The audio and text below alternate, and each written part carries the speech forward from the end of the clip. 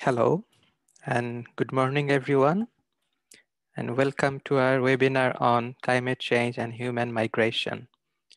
I'm Dr. Bayes Ahmed, working as a lecturer in the Institute for Risk and Disaster Reduction.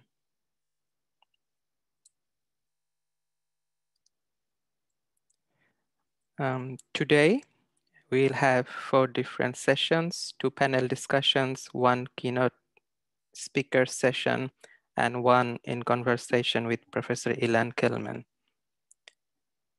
Now, I am going to invite Professor Peter Sammons to give the welcome speech. Professor Peter Sammons is the founding director of our institute, and he is also the head of the department.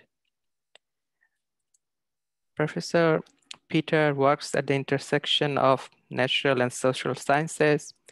His background is on natural hazard risk, disasters, and recovery. He has extensive experience working in the Arctic, in border conflict areas like in the Ladakh conflict zone, and also in other interdisciplinary work. He also was the commissioner on the UCL Lancet Commission on Migration and Health, and also now the Gender and Intersectionality Ambassador for the UKRI Network GRIP project that is led by the IRDR Center for Gender and Disaster. Professor Peter, now it is over to you. Thank you. Okay, thank you very much indeed, Bayes, for that introduction. Really pleased to have everybody here, and really pleased to be introducing this incredible webinar on climate change and human migration. I'm just going to say a few words. I'm going to share my screen just for a moment, and if I can obviously pick up on this.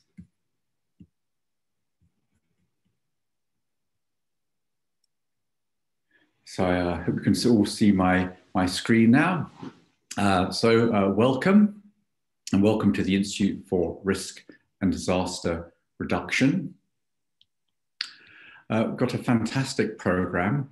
This one-day webinar brings together scientists and policymakers from South Asia, Africa, Latin America, and the Pacific Islands to explore the ongoing debates on the patterns of human mobility in the face of anthropogenic climate change. So it's a really interesting program with some outstanding speakers and distinguished guests. Starting straight after this talk, with the first panel, which is going to be moderated by Professor Salimul Huq on disaster displacement and climate migration in South Asia. So followed by an in-conversation piece, Professor Ilan Kelman with the moderator, Christopher Gunnis, a lunch break, and then the keynote speech by the distinguished guest, Dr. Kanta Kumari Rugal from the World Bank, moderated by Bayes Ahmed. Then there'll be another panel discussion on climate migration in Latin America and Africa, moderated by Dr. Brian Jones. So a really interesting day of discussions ahead of us. Human-induced climate change is contributing to temperature rise, glacier retreat, sea level rise, and extreme climate events. It's disproportionately impacting communities at risk, ecosystems, and livelihoods. And the least developed countries and conflict-affected fragile states are more exposed and less able to cope with the effects of climate change, exacerbating existing social vulnerabilities, influencing disasters, and affecting how people migrate both internally and internationally. But climate change-induced displacement is actually a highly debated topic. Some assume that climate change will create the world's biggest refugee crisis, while others debate this statement on legal, moral, and empirical grounds. Climate change migrants are untraceable in most cases. The deteriorating economic conditions and health hazards are invisible. This webinar intends to shine some light on this. I now just want to say a few words about the Institute for Risk and Disaster Reduction. We are 10 years old this year. Our annual report for 2019-2020 can be found on our website. So it features coronavirus on the cover because of the impact that has had on all of our lives, especially in universities. But just to look at some of the achievements from the annual report in the last year, relevant, I think, to this webinar. We're delighted to have appointed Dr. Poonam Yadav and Dr. Jessica Field, both as lecturers in humanitarian studies. We got approval from the UCL Education Committee, launch a program, BSc Global Humanitarian Studies, which will start in 2021. We won over £8 million of competitive research funding from UKRI, the Belmont Forum, the Royal Society and the British Academy, and a significant amount of this is directed towards climate-related research. But of course, we are also responding to the COVID-19 crisis. We set up the IRDR COVID-19 laboratory. We introduced the My Lockdown Journal, and we had European-wide perception surveys on COVID-19. So we've been highly active in the crisis as well. The IRDR has global reach. We look at Arctic risks, obviously related to climate change, and we look at climate change on Mauritius. We look at landsliding and water risks in Bangladesh. We look at health engagement, particularly with like Zika in Brazil. So we genuinely work globally around the world.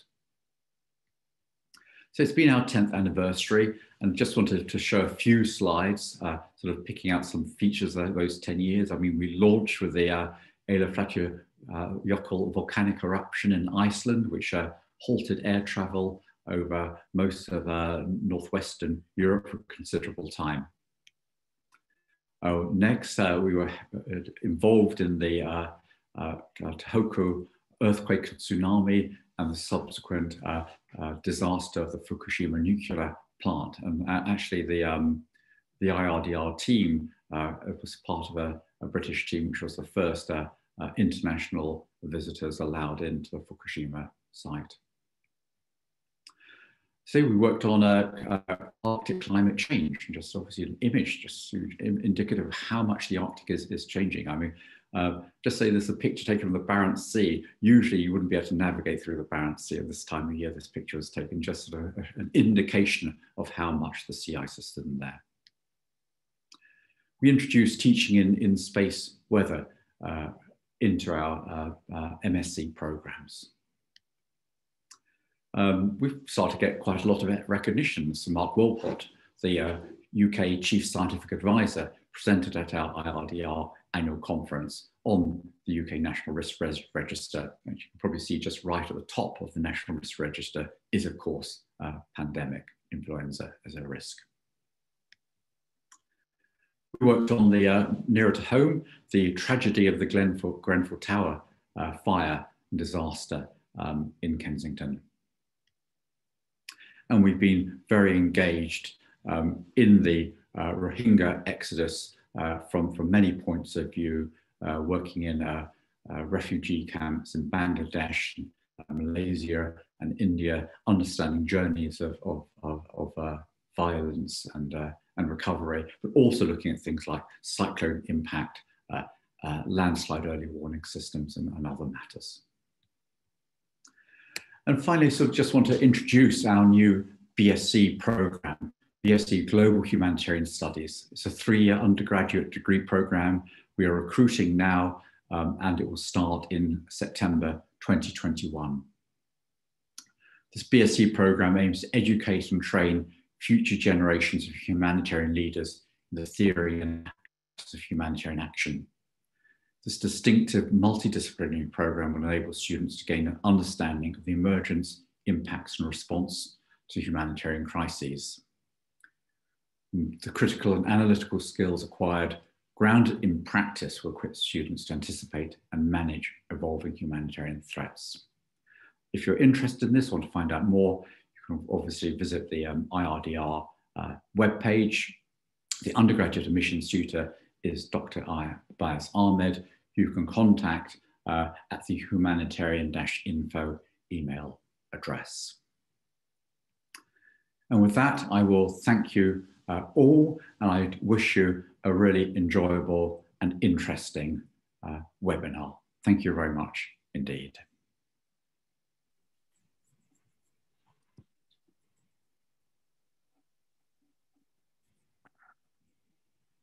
Thank you, Professor Peter Sammons. Thank you. Thank you. And I'm hosting today's webinar. And if you have any questions, please feel free to type in the chat box. And if you have any specific questions for our speakers or the moderators, you can type in the Q&A section. Now I'm going to invite Professor Salimul Haq to moderate our first panel discussion on disaster displacement and climate migration in South Asia. Before that, I want to quickly introduce Professor Haq. He is the director of the International Center for Climate Change and Development at Independent University in Bangladesh. He is also a senior fellow at the International Institute for Environment and Development, IIED, in London. To my knowledge, he has attended all the UN climate change conference that's known as COP. And next year, the COP26 will be held in Glasgow in the UK. So yes, very knowledgeable in the field of climate change adaptation, climate migration, and climate justice. He always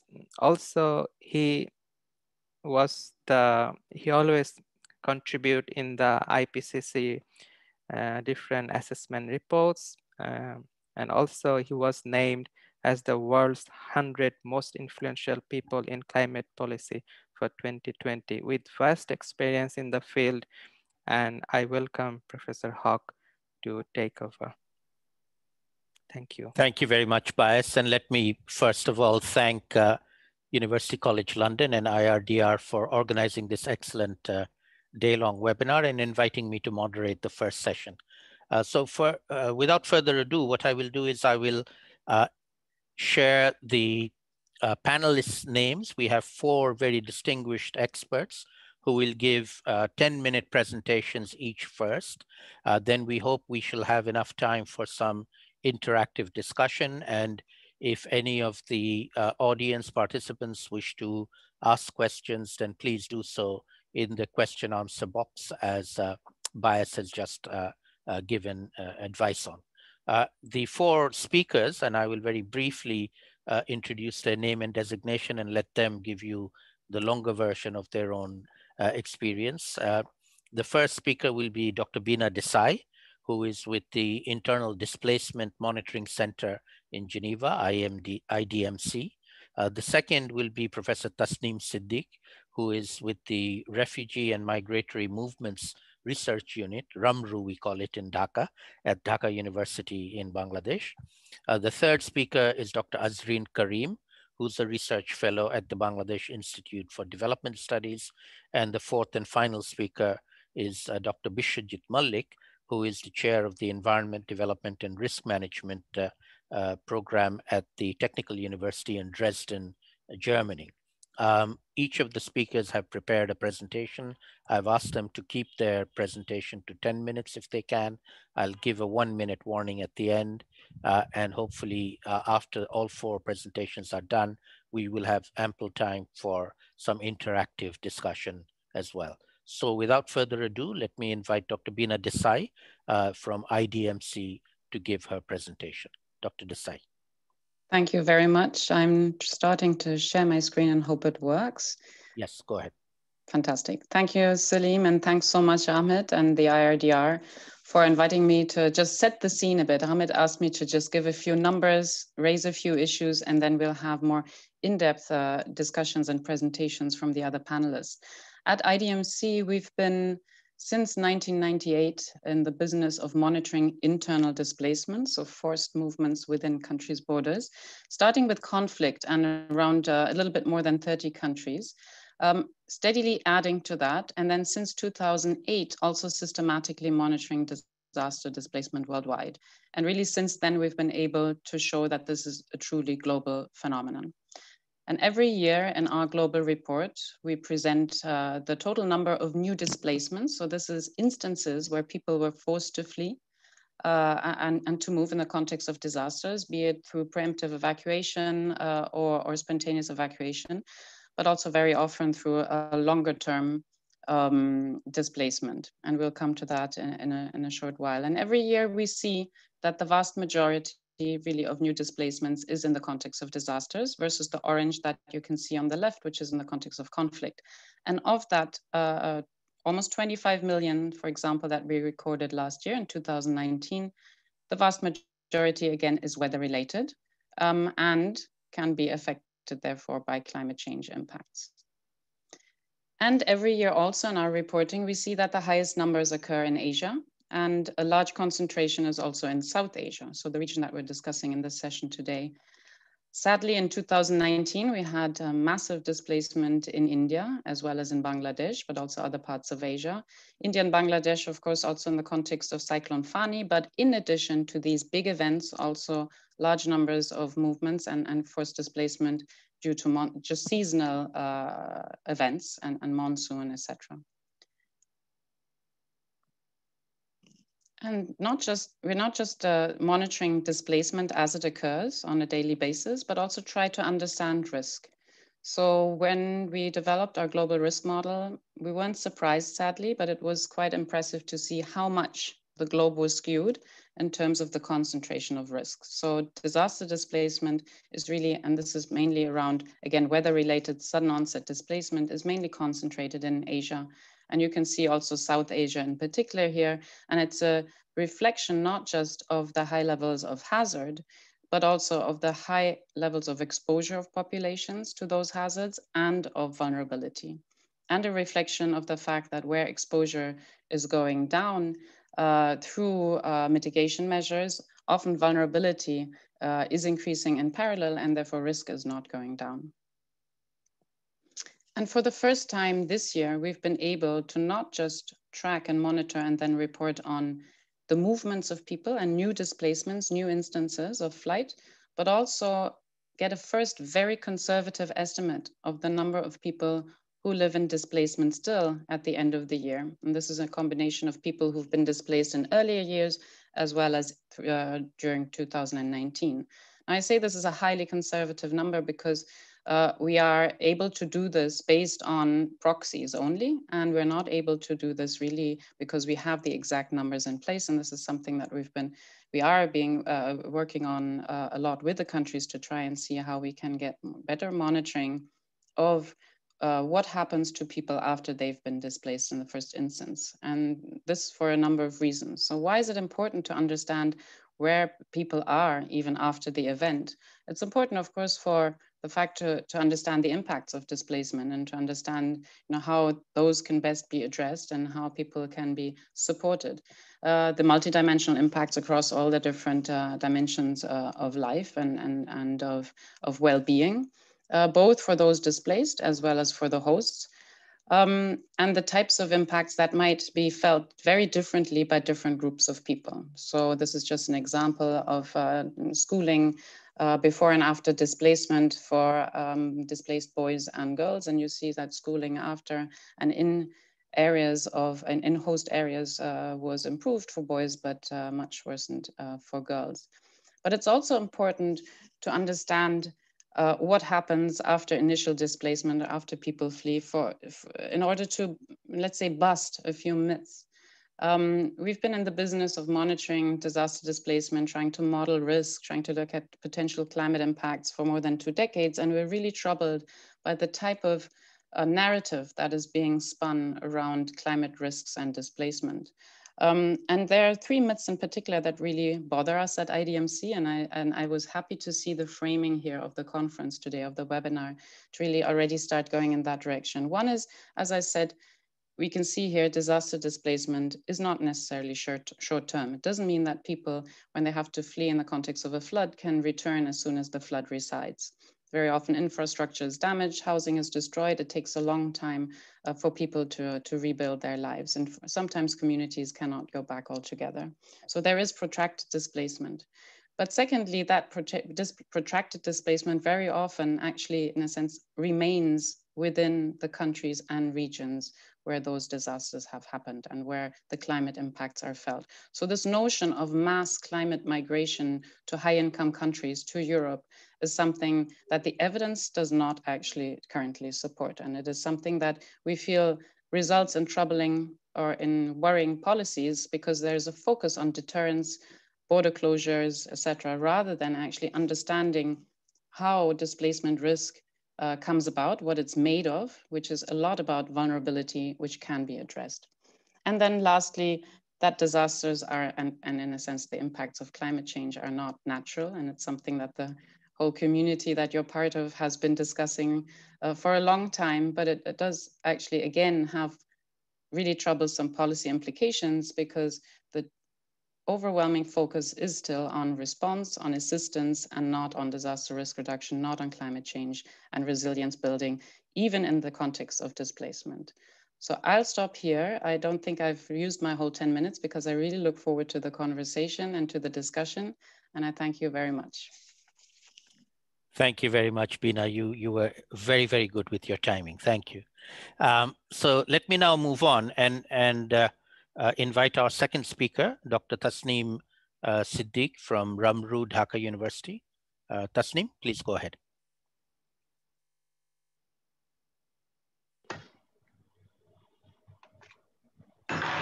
Thank you very much. My presentation is on climate change, migration and displacement, and locating the most vulnerable.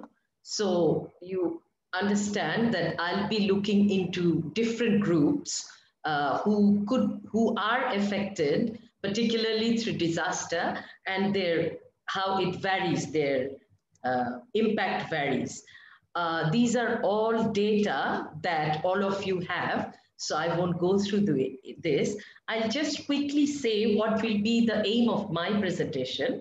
It is, I would like to understand the nature and extent of climate and disaster-related displacement in the context of Bangladesh and identify the most vulnerable to displacement.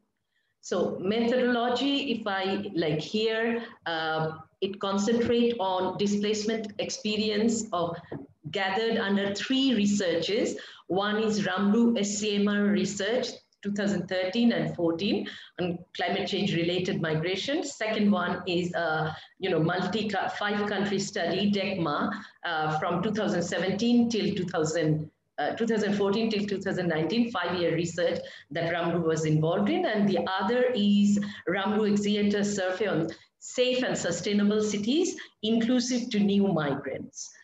I'll just quickly take you through. Only 2 pictures are from website, but all others are taken by our research assistants. These are when they went to interview people in the rural areas. My basic conceptual understanding is that earlier we have seen that our previous presenter Bina Desai also said that earlier studies perceived environment and climate change as sole determinant variable driving household migration from ecologically vulnerable areas, and then West and other places will be the place where they go. But a lot of studies have been undertaken globally as well as in Bangladesh, which shows that migration is a complex multi-causal phenomenon. It cannot be explained only by climate change or disaster. It is combination of many things. And I would also like to say that climate change does not displace people directly. It exacerbates various forms of vulnerability, which contributes to displacement. So this is very tricky and complex and interesting. But then again, those who think climate change doesn't affect migration, that you can counter that argument by this framework. Anthropogenic climate change affects most of the community, yet socioeconomic inequality make the marginalized group more vulnerable to it. I think that's the basic understanding where my presentation is based on. In Bangladeshi context also, you have all the data. I won't go into those. Most of the data usually are from IDMC. But then few researches that has been taken place in 2012-13, one by CDMP1, that shows that in 14 climate affected districts, 12% of the people were permanently displaced, then 46% experienced temporary displacement, which we do see in extreme climate events and people displacing. And then 29% swung between temporary and permanent displacement, and only 13% never experienced any kind of displacement.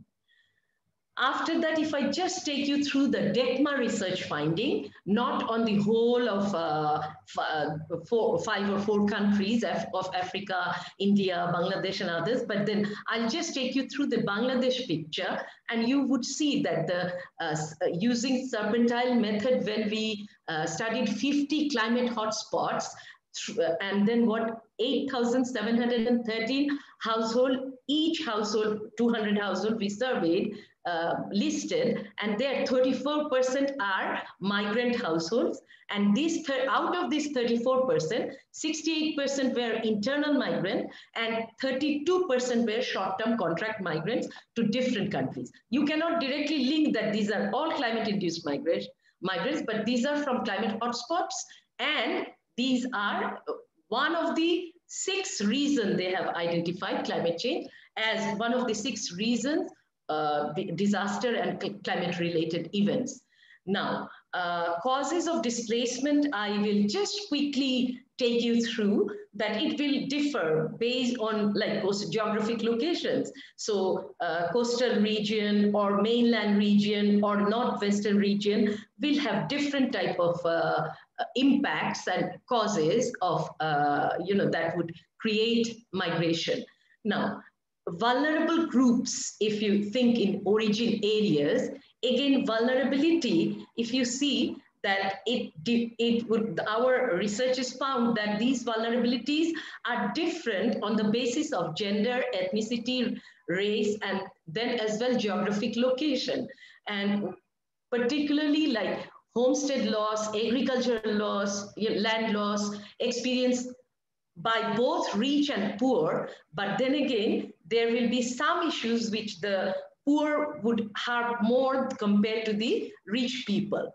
So homestead loss, if you think, and will be women, more and more women would talk about homestead loss and, vegetable patch loss, whereas the men we interviewed, they talked about loss of arable land. Again, women across economic classes identified access to relief, creating portable, carrying water. These are the problem. But for men, lack of access to loan as major challenge for their rehabilitation process. Now, this is in the rural areas. I highlighted a little because we have also done research on destination areas. When you come to destination areas, again, vulnerability varies on the basis of their gender, age, ethnicity. Now, low-income migrant concentrated, staying in impoverished slum, low-lying areas, and the hill slopes of Chattogram. This research was done on Chittagong city, mega city of Bangladesh. And if you say, they all type of environmental hazards or disaster they face, their outcome is different. So top concerns, if I want to identify, women, lack of privacy while bathing, long queue for using toilet, sexual harassment, lack of childcare. Lack of childcare hurt by more than 90% those who are working. But men would concentrate on, in the urban location, precarious work condition, lack of tenure of job, fluctuating income, police harassment as their main thing. But then again, we interviewed children as well. That's where you see getting wet while commuting to school due to waterlogging, absence of playground, or, and power cut during study. These are the issues highlighted by the young children. Irregular migration is something one has to locate when it comes to displacement. When, in 2014, the worst case of human trafficking of Rohingyas and Bangladeshis, 66% of the Bangladeshis were originated from 19 climate change affected districts. So like hill slopes, those who are living here, their vulnerability, as I have said, different. And then these group of people like water, these are all taken by, these pictures are taken by them, the migrant themselves. We gave them cameras and asked them to show us what is their problem. So this is where they are sleeping, and then water logging, and then eviction, continuous eviction, gas, and then, water, electric supply car, space for, for playing. These are the issues. Now, policy and laws, we all know, but I would just conclude by saying displaced population are not homogeneous. Socioeconomic and environmental risks vary according to gender, geographic location, type of employment, and voice of all groups has to be incorporated in the policies. Now, current practice of concentration of climate adaptation programs only at local level has to be expanded to accommodate those who migrate to urban cities. The current trend of megacity development has to be replaced by decentralization of urban growth centers. Therefore, migration, internal migration will not be seen as a problem. And all these documents, which national documents, which does not reflect climate change, migration, adaptation, I think that has to be incorporated. And Bangladesh has recently, in the process of adopting the national strategy of displacement of urban, that is something which is like, I would say, a right-based document, which is a good step towards tackling displacement through durable solution. Thank you very much. Thank you very much, Tasneem, for that excellent presentation, and also for doing it exactly on time. I'm now going to invite our third speaker, Dr. Azreen Karim from Bangladesh Institute for Development Studies, to give her presentation. Azreen, please go ahead.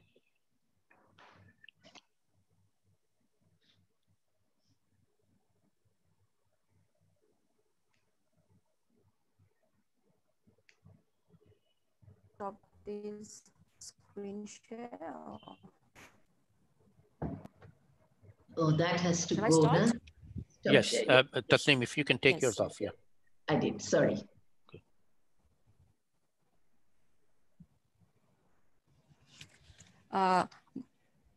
Good morning and good afternoon, everybody who kind of is actually a participant or kind of participating in this very interesting webinar organized by University College London. And first of all, I would like to thank UCL and IRDR, and of course, Dr. Bayes Ahmed and his entire team for inviting me in this in this webinar on climate change and human migration. I'm actually, my name is Dr. Azreen Karim. I'm currently working as a research fellow at the Bangladesh Institute of Development Studies in Dhaka, Bangladesh. My area of research is basically disaster risk and economic development. I'm an economist by profession. And to start with my presentation today, basically I don't have a slide share, but I'll focus on my discussion and the points that I try to pitch. I'll try to pitch for today's intervention. So my focus on today's presentation, it would be climate change, vulnerability and migration, specifically focusing on issues on socioeconomic context and a few evidences focusing on the works, the projects and the studies that I'm actually involved with and are currently under publication. So to start with, as we all know, by definition, human migration is by definition, it actually refers to the movement of people for various reasons. However, we do understand that in the context of climate change, these are often termed not as migration, but rather more of displacement due to climate-induced disaster events. Therefore, I actually refer to the climate migrants as climate-induced disaster migrants, as it actually differs from voluntary migration. To show the nexus between climate change, vulnerability, and migration, we can point to the fact that despite the fact of increased threat of a changing nature of the climatic environment with significant implications on various aspects of development and the human nature of migration. However, the nexus between climate change and migration is rarely understood. In a situation where we try to actually functionalize this climate risk incorporating migration, in many cases, we actually identify the risk as a function of hazard, exposure, and vulnerability. And we try to put the concept of vulnerability inside the nexus between climate change and migration, which actually helps us to understand how it actually relates to the mainstream development area and how can actually we potentially create interventions to decrease the impact of climate change on the displaced people. I'll try to shed some light on focusing on two of my studies and based upon the fact on the current literature and the strategies that we normally think we can adopt focusing on migration. So there are two interesting literatures related to migration if you focus on different studies conducted around the world, including the World Bank and others. For example, one group of literature actually tried to give the policy suggestion that migration should be taken as an adaptation strategy. But recent evidences are also coming out that it might not be as an effective adaptation strategy focusing on recovery pattern. So as an economist, in a study where I was actually one of the researcher, which we have done at the IDS based on, titled Adapting to Climate Change and focusing on the vulnerability aspects in the Bengal Delta, it actually studied the longer term recovery pattern of the migrants of Cyclone Isla. And very interestingly, we found out that after 10 years, the non-migrants, the average income level on the agricultural income and expenditure of the non-migrants seem to be better off compared to the migrants due to the affected, due to the impact of Cyclone Isla. So this is a very interesting result that I think should be pointed out in the context of climate change, because I believe that because climate change is a longer term phenomena, we need to actually focus and monitor the longer term impacts on the climate migrants as well, especially based upon the development dimensions, for example, income expenditure or savings patterns or assets or labor market outcomes as well, and see actually whether migration is an effective adaptation strategy with respect to other development dimensions. Because this is pretty tricky in a sense that if you actually follow these people over a longer term, because climate change is a process which is still unfolding, it is perhaps very important to see the recovery pattern of both the groups based upon the economic nature of this situation. So this is a one interesting aspect that I wanted to highlight.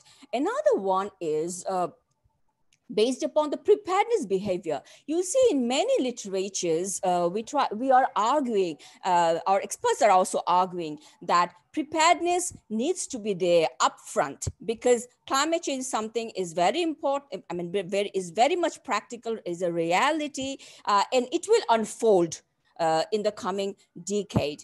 So preparedness, we need to prepare ourselves. Otherwise, we might face the same situation as of the pandemic as we're facing right at the moment.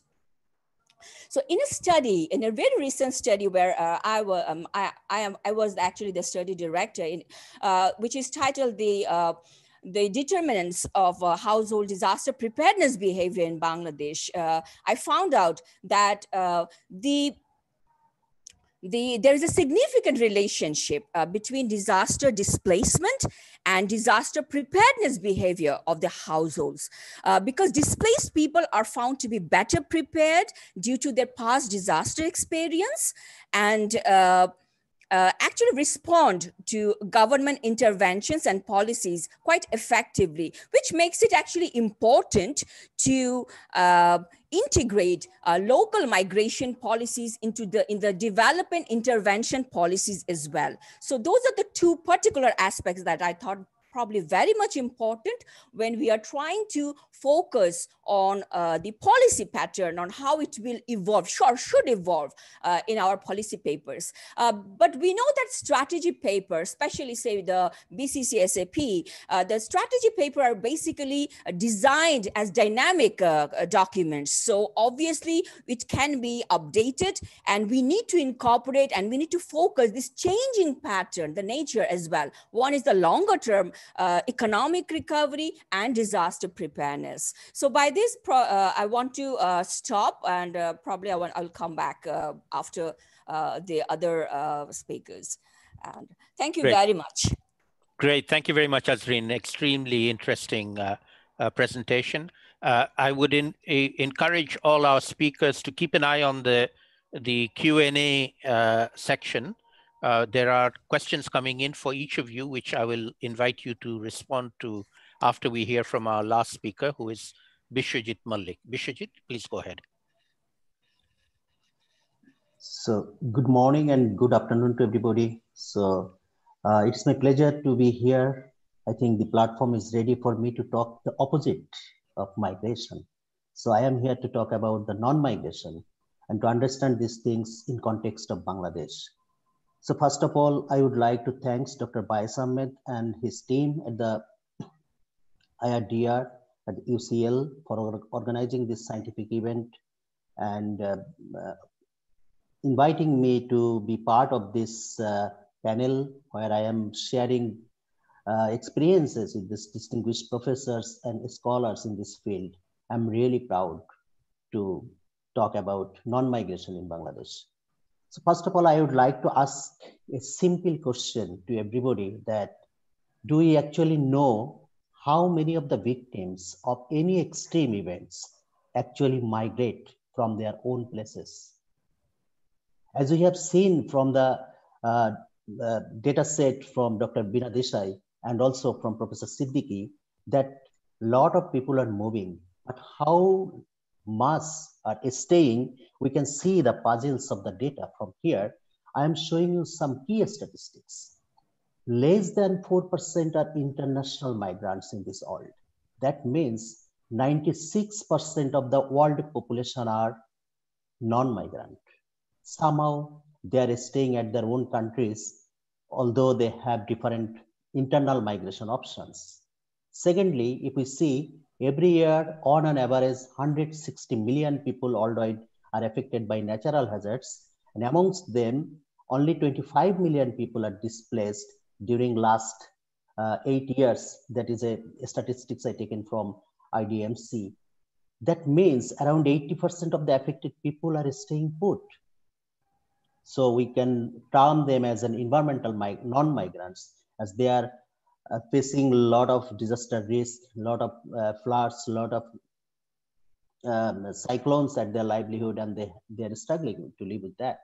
The thirdly, I want to mention the report of World Bank that is last year published, that they claims by 2050 there will be more than 140 million internal climate migrants in 3 distinct regions, that is Sub-Saharan Africa, South Asia, and Latin America. So that means a lot of people also still now staying and want to stay at their own places. If we consider now or zoom in these statistics in our country, like in Bangladesh, what we see that a recent study that is conducted, Dr. Ahmed, and will be published soon, so far I know. So he used this population census data of Bangladesh of 2011, and he found that 10% of the country population is internal migrants, 90% never migrated. If we see all the disaster related publication related with population displacement, that shows, most of them shows that 1/3 of the households send 1 or 2 male members to nearby cities or communities for alternative income sources. Very rarely the whole family moves. That means there is a tendency to stay at their own places, and they go temporarily to the cities and come back when the situation is better. A very recent study that I have conducted, I found that 75% of the people living in coastal Bangladesh never wanted to migrate despite any conditions of their livelihood. So why is this so? It is not so straightforward to claim that they cannot migrate, because they do not have any means to migrate, or so-called we can say them trapped. Of course, some of them are trapped, but not everybody. There are a lot of people that deliberately want to stay at their own places. So they are voluntary non-migrants. Taking this background into consideration, I am bringing you here an examples and try to answer the research questions that I asked myself in 2018 and conduct a field study. The research question was that how the livelihood choices at different socio-ecological system influence non-migration decisions. To conduct this study, I selected 5 study villages in southwest coastal Bangladesh. You can see here the places. I selected these places based on their extremity to the cyclone. I chose 2 high risk, 2 villages, those who are highly risk to the cyclone, 2 villages, those who are moderately risk zone of the cyclones, and the 1 less risk. Yeah, and I conducted 195 household interview, including that there are also group discussions, 7 group discussions, and 38 individual interview. So what I have found there, if we see the major livelihood are there farming and fishing, and in this slide you see that 5 study villages are categorized into 4 different socio-ecological units based on their major land use type and livelihood choices. They are irrigated agriculture, rain-fed agriculture, mangrove dependent, and saltwater stream agricultures. Farming and fishing are the major livelihood choices in these study villages. Here you see the socio-ecological unit are closest to the Sundarban are mainly offered the fishing opportunities as their main livelihood choices, and the other are far away from the Sundarbans. They have the farming that like the rain-fed and irrigated agriculture sustainable system. Those are also related to their proximity to the cyclone. That means places those are less vulnerable to cyclone risk are most farming related. And if we just zoom into this, their migration pattern or future migration aspirations, we can see there. Here, in the left-hand side, you can see the statistics of household survey, and the right-hand side, you can see the results of a group discussions. If we see that the mangrove-dependent communities have a higher aspiration rate to migrate in futures. Why? First of all, we found the regions that better institutional and infrastructural support for their future generation, like education, higher studies or for healthcare facilities. Most of the people want to live from these places. But and also they mentioned that fewer natural resources are available in Sundarbans compared to the number of users. After all, if we see, more than 80% of my sample people want to stay there. Now I am bringing you to a very in-depth interview that I was talking, and I used to say the example, it's not an example only for Bangladesh, but I am reading it for you here. I talked with Rokun Mondol. He is a fisherman living in Gabura, the last settlement of Bangladesh, very close to the Sundarbans.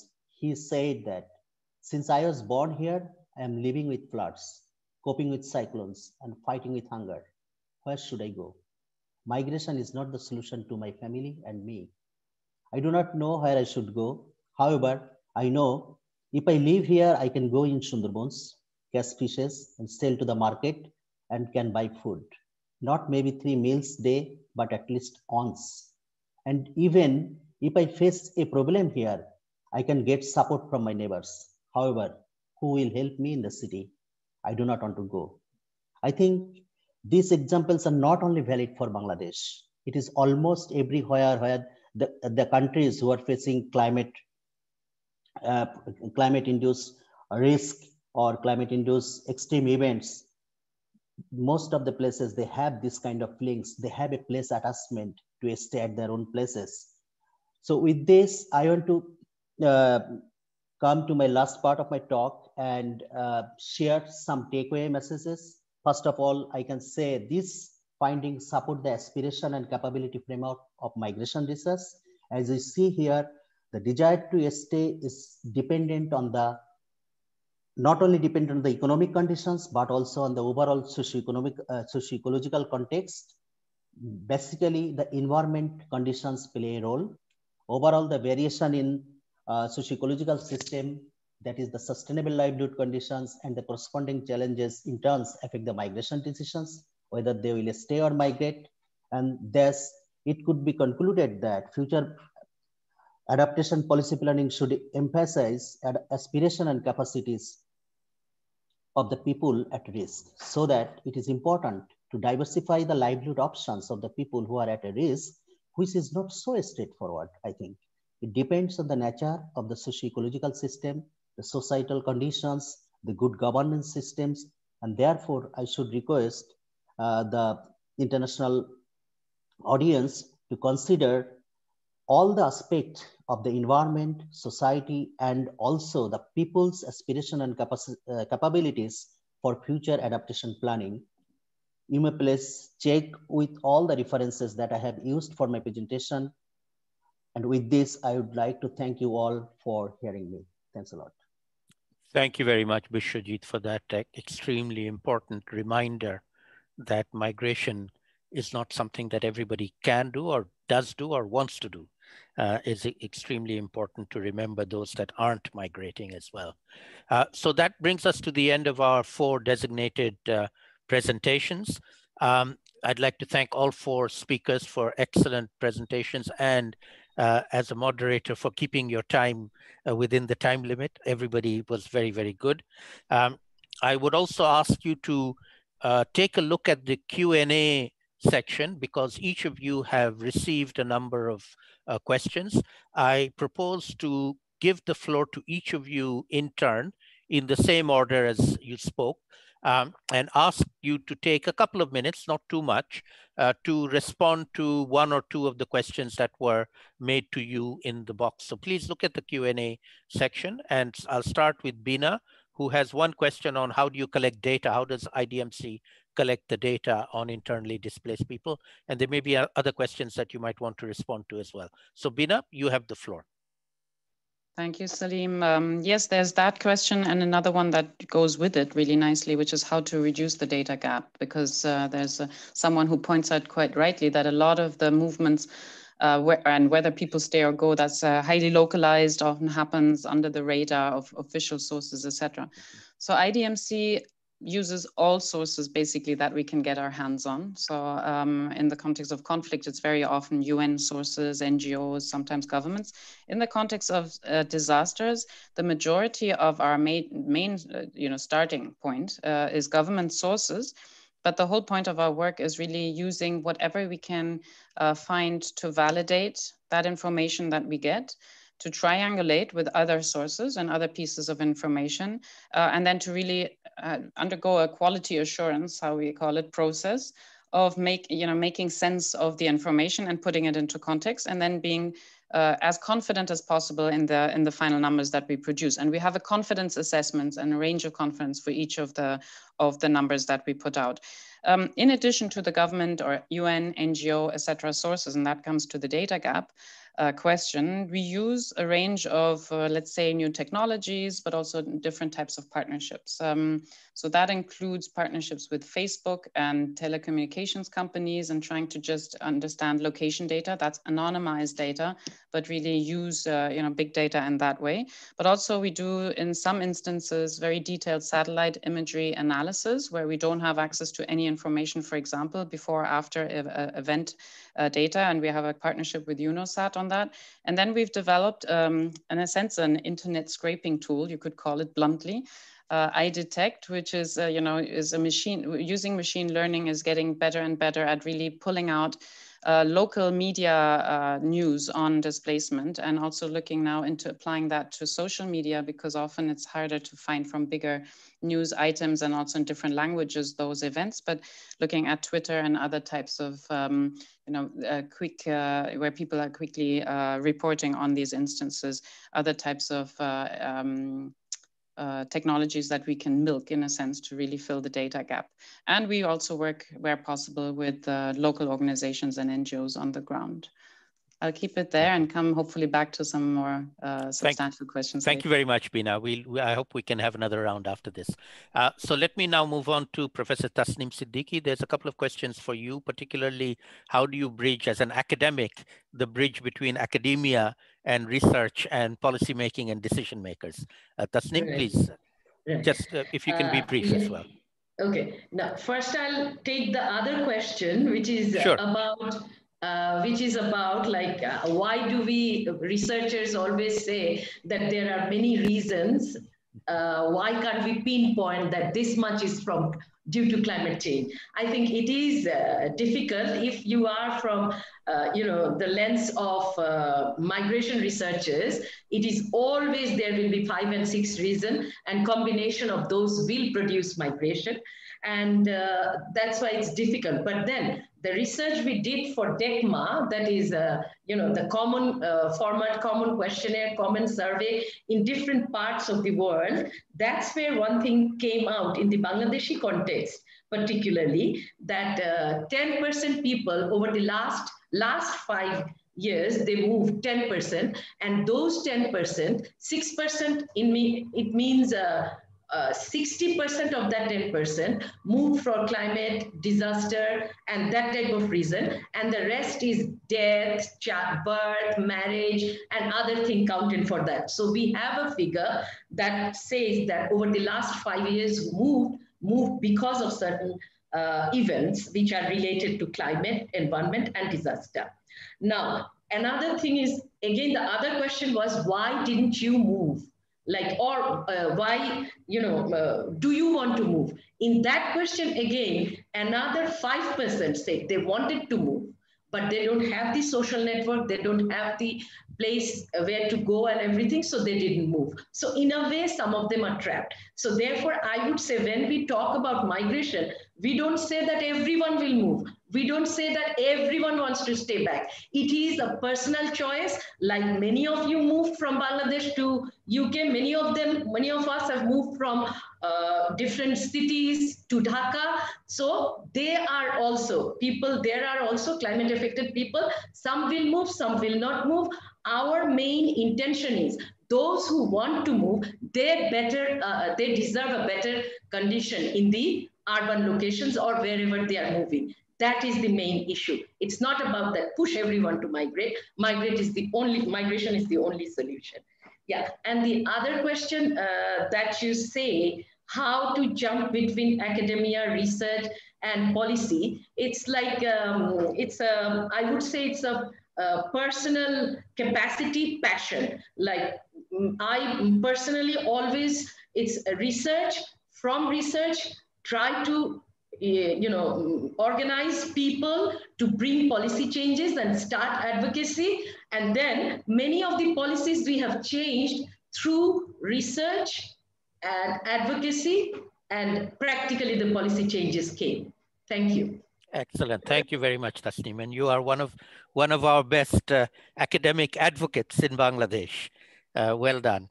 Let me now move to Dr. Azreen Karim. Azreen, would you like to answer some of the questions? There's some specific to you, but you feel free to answer the ones you want. So you have to turn your mic on. Yeah, sure. Go ahead. You're still muted. You need to unmute. Go ahead. Yes.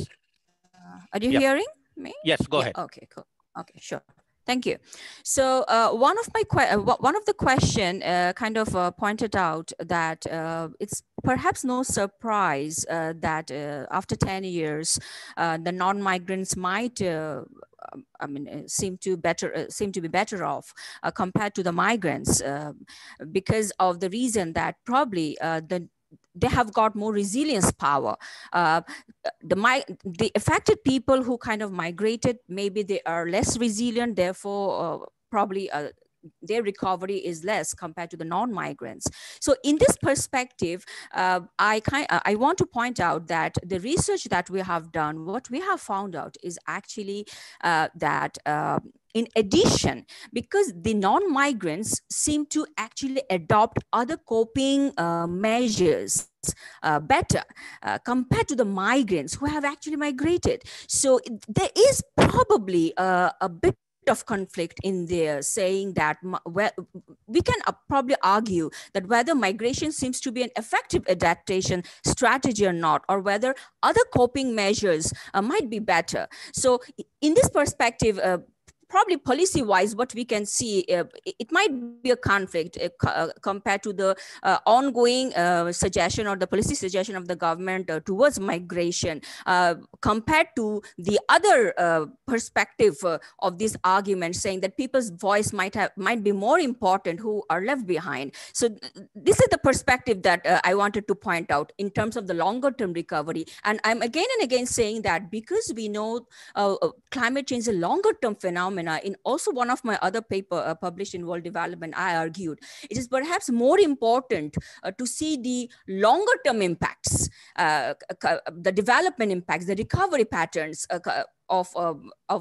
in the regional aspect, in the local aspect, to see that what kind of conflict we have got in the different policies that we are adopting for climate change induced migrants. So we might have to, there might be some really, we need to redesign or kind of might have to something change or frame the localized intervention, the migration policies with integration with the other development policies as well. So that is the area I wanted to point out. And one of the other question kind of targeted to me is actually asking that whether migration is adaptation or not. So probably I didn't say that. I kind of pointed out to two streams of literature, because one stream argues that migration is an adaptation, can be an adaptation strategy. Others stream of literature also try to find out some other argument whether it's effective or not. So there are actually conflict based upon different type of disaster affected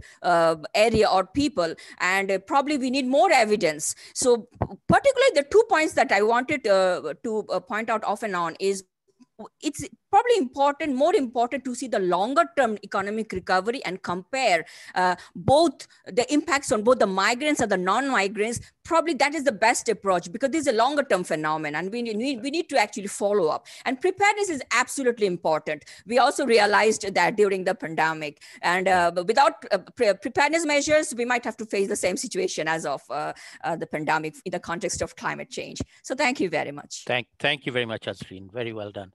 So now I'll invite our fourth panelist to respond to some of the questions Bishojit, if you want to take some of the questions, and then I think we have enough time for another round after this. Thank you, Bishojit. sirs. Yeah, I think a lot of questions to me, I have found that. Don't take too long. Pick one or two. Yeah, so I just answering two questions at this moment. So I think the first question was relating with the staying at their own places is related to the cognitive behavior or the psychological matter. I think there are a lot of studies now going on about the cognitive behavior and non-migration studies. I myself also have a manuscript in under review. So this is important that people has an important attachment to their places, and it depends on their perceptions, how they perceive the new places. So being in the own places is always a matter of making a decisions. So it has of course an influence on their future migration decisions. And then the second question is that whether voluntary non-migration can be replaced as an adaptation opportunity. I think it's already an adaptation of, strategy for the people who are staying there. They are staying there because they know how to adapt with the situation. So it is already is adaptation strategy. There is no question of that. And then the question asked about the terminology. I think non-migration and immobility. So I would like to say mobility and immobility is just like a characteristics of a system, or you can say a person or an individual. But migration and non-migration is the process to address that system. So I am not talking about both term is illogical, both term are logical, because non-migration describe the process why people are being immobile. So then you can include all the systems and also the process how it taking care. And then another question that whether in our country the government has any scheme to address this non-migrant people. Actually, I think the government of Bangladesh is doing great for these people, how to challenge the climate adaptation strategies or climate risk of the people. Government has now Delta 21 100 plan. And also I think Professor Salimul Haq sir describes most of the time that we are now trying to develop pairing cities concept. That means the climate resilient friendly cities. So the people who are from Borishal maybe go to Khulna, not just going to Dhaka. So there are a lot of activities now in going on in Bangladesh to support migrants and also the non-migrants.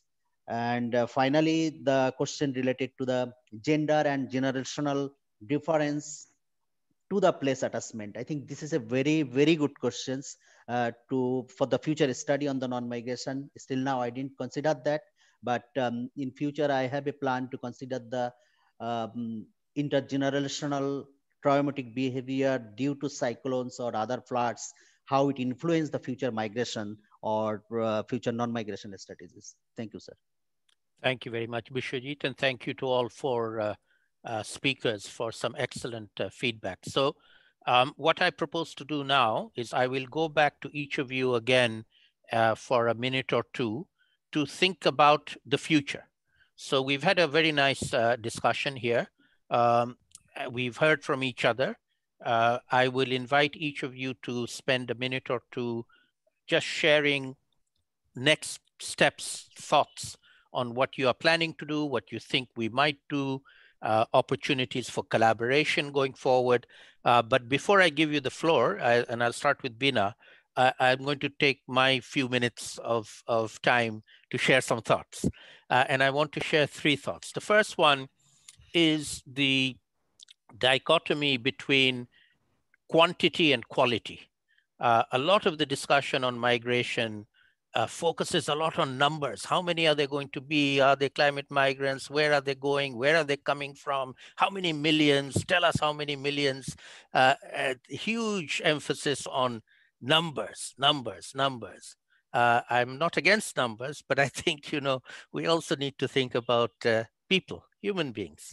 And Bishojit gave us some very good examples of people he went and spent time with in the coastal area of Bangladesh, listening to them, learning about them, finding out what their thinking is and what their options are, stay or not stay, go or not go, go where. All of these are extremely important areas of further research. So if you like, a plea for trying to bridge the gap between quantification and quality of human experiences, if we can, as researchers in this field. The second point I'd like to make is that in the discussion on whether migrants are climate change migrants or not, a lot of discussion goes on, and there's a lot of controversy about claiming who is or who isn't a climate migrant. And until now, I used to say that it is very difficult to attribute, as Tasnim has quite rightly pointed out, who is migrating because of climate change. But the year 2020 is not only the pandemic COVID-19 year, it is also the year where we have transitioned into a climate changed world. The temperature has gone up by over a degree, and we are seeing impacts of that as we speak. There's a Hurricane Delta hitting the coast of Louisiana that has become a super cyclone, a super hurricane because of climate change. The wildfires in California and Oregon are super wildfires because of climate change. And in fact, the number of climate migrants in Oregon are 500,000 people displaced because of climate change wildfires. Okay, so this climate migration now, as of 2020, we have reached a tipping point. All migrants, because of environmental factors, to some extent, we can say they have been made worse because of climate change. And we don't need to say whether it's 5% or 10% or 30%. It is more than zero. And therefore, climate is affecting them. Human-induced climate change is affecting the migration patterns of the future as of 2020. So anything that happens after 2020, we can attribute that there is an element of human-induced climate change involved in the environmental factors that they have that are causing them to have to be moved and be displaced.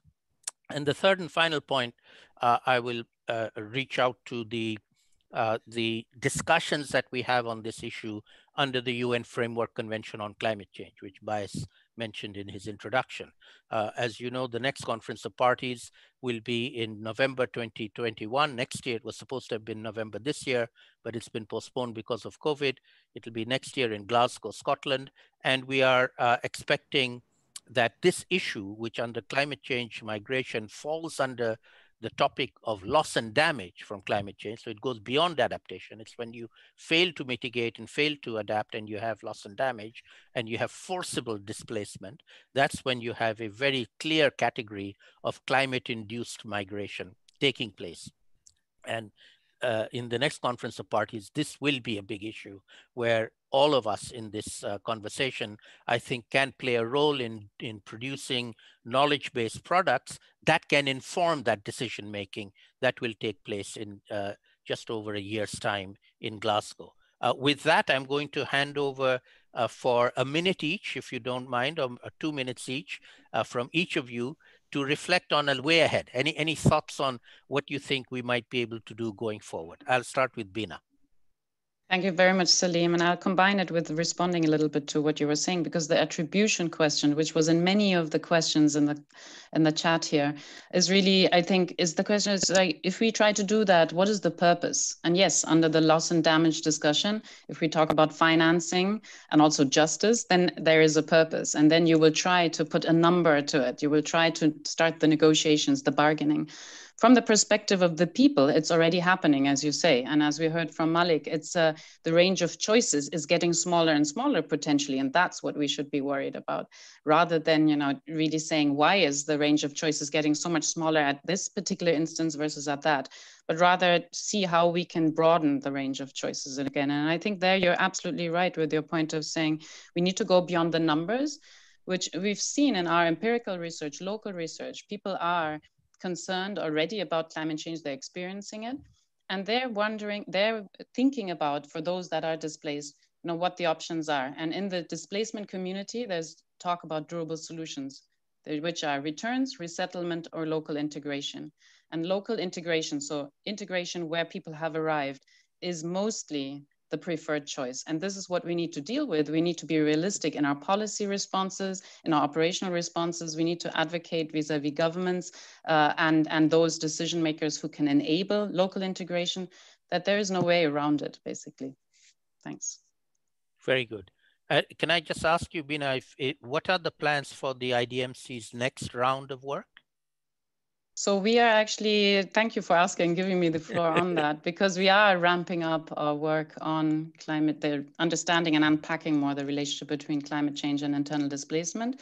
Our next global report will have a focus on this, and we look forward to working with several of you, and I've already taken note of those that I will reach out to.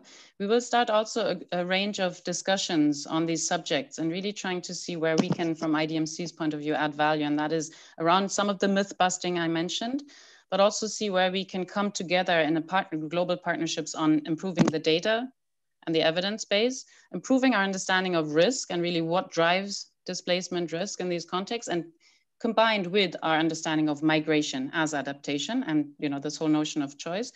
And then also putting a strong focus on solutions, and the solutions, for example, that you've been discussing in Bangladesh about the secondary cities, but also other types of solutions for those that, for example, as Dr. Malik was saying, choose to stay, and how they can be supported. Thank you. Thank you very much. Tasneem, some thoughts on where do we go next? Future. I know you always have lots of thoughts on what to do next. No, I think Bina has nicely stated. You also state. That's why I never give figures, because it is if you just go into this debate, that is also like time consuming, and unnecessarily we sidetrack the issue. And also, if we whether climate change is an adaptation tool or not, that is also a sort of I would say doesn't produce the ultimate outcome. What is the outcome? I would say for the time being, if we just say that we want development, sustainable development, and for sustainable development, all the both rural and urban growth centers, rural area, both where there has to be a balance. When you are pull factor brings in workers in urban areas, either they are climate induced or not, they deserve better place. That is why when you talk about connectivity, when you talk about their space in urban locations, doesn't mean you are not talking about local level adaptation, because local level adaptation, most of the funds are being spent on local level adaptation in most of the countries, and migration is just a new thing now, and not a single funding has been allocated to migration to be used as one of the many adaptation tools. So I would say give space to migration along with local level adaptation, because Azrin's study has come up that longer term longitudinal study showed different types of result. But we also did a longitudinal study where 20 years and 10 years interval that shows those who have done better, who have combined local level adaptation with migration. One or two family members migrating to Middle East, the economic condition of that household is way better than those who locally trying to adopt, of course, from similar economic background. But those who are in a better economic background in the rural areas, they didn't need to migrate in the first place at all. So let us look into the whole thing from a holistic perspective. Don't contradict things with each other. Thank you. Thank you, Tasneem. Let me just add, before I give the floor to Azreen, let me add a little bit on the Bangladesh Climate Change Strategy and Action Plan, which has been referenced already. This was produced more than 10 years ago in 2009. There is a new version that is now hopefully going to come out very soon. I was one of the contributors to that. And one of the big differences between the new Climate Change Strategy and Action Plan, which will take us to 2030, and the old 2009 version is the recognition of climate migration. In 2009, we really did not recognize it. We just, it was mentioned, but there was nothing in there to address it. This time around, it is something that has been recognized. And hopefully once we see the final version, it's published by the government, we will see that the issue of how do we deal with the future climate migrants that will take place over the next 10 years? How does the government intend to respond to looking after them, caring for them, and planning the influx that is going to happen. So something to look forward to in the coming months. We hope it will be published soon. Azreen, would you like to just share some thoughts on where do we go from here? And what are your own particular plans? What kind of things are you looking at to take forward? Azreen, please. Sure. Thank you. Thank you, Dr. Salim Al Haq. Okay. First of all, I want to point out to one of the studies that I already pointed out, but with a different perspective. The study that I pointed out earlier is the determinants of household disaster preparedness behavior in Bangladesh.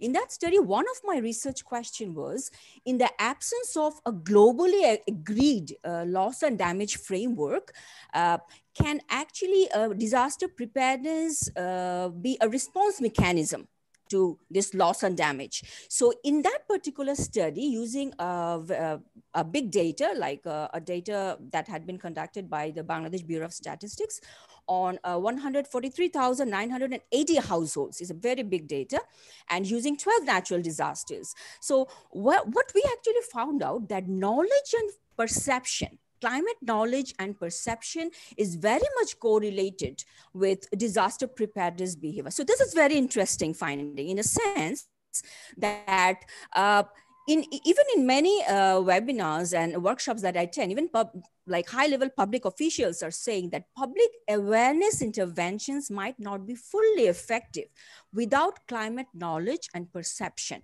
So are we actually delivering that particular knowledge to the people who are really affected? Are they really, do they really understand what is climate change? And that probably will help us the other way around, how to identify these people as well from survey questionnaire, for example, right? So that is one way of doing it. And another side is our disaster and climate change model for over the years seems to be more of using supply side perspective. So for example, cyclone shelter or embankments, we focus on those particular interventions. But in my study, I wanted to show that whether the demand side interventions could be helpful or not in reducing these losses and damages, and how demand side perspectives could complement this supply side perspectives as well to make both of these intervention side fully effective. So that is very important. And the perspective that I actually took from the development area is, one is unemployment, one is production. So which channel is more effective in terms of reducing these losses and damage? So these two criteria seems to be very much important probably in the coming years. So when the world is going to formulate a generalized framework for losses and damage. One is knowledge and perception. Probably that will help us to redesign even different type of preparedness education program. For example, the 72-hour early warning, not probably from the very behind, or like 3 to 5 day based flood forecasting. Fact that knowledge and perception is important, and demand side intervention is equally important as of the supply side intervention. So thank you. Thank you very much, Azreen. Very, very well put. So our last intervention will come from Bishajit. Some thoughts on where do we go from here, and what are your own personal research thinking going forward? If you can be brief, please. Yeah, thank you, sir. So I think according to my knowledge or discussion that we have today, so as Professor Tasnim Siddiqui Madam said, that we need not to debate on who are climate migrants or who are environmental migrants or who are not non-migrants. We need to work for the betterment of the people who are actually facing this risk. So that could be the cyclones, that could be the hazards, any kind of thing. So need a collaborative work. And that's why I think the leaders or the lobbyists or the policymakers, they should consider the international collaboration as well as internal collaboration, collaborative research, and giving funding for that. And I think our government and also the international donors, they are also trying to improve this funding or collaborative research in Bangladesh. There are a lot of research going on, and taking this as an opportunity, I am also planning to apply for an European Union research grant to study in the Southeast Asia, South Asia, and also East Asia. It's in Vietnam and also some countries of Africa, to study the historical dimensions of people's migrations. We are always claiming that climate or economic background, but I think if we know the history of the settlements, that will give us more knowledge to plan for the futures. So what the people actually thinking from the history. So why the people living in Sundarban, near Sundarban, why the people living in Rangpur, I think there is a very handful literature on that, and it depends on their skills.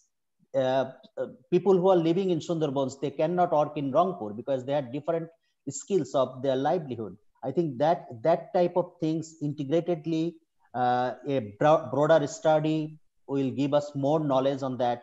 And that is my plan next 5 years. I try to accumulate fund for that. And if I am successful, hopefully, I can contribute to this field of migrations. Thank you.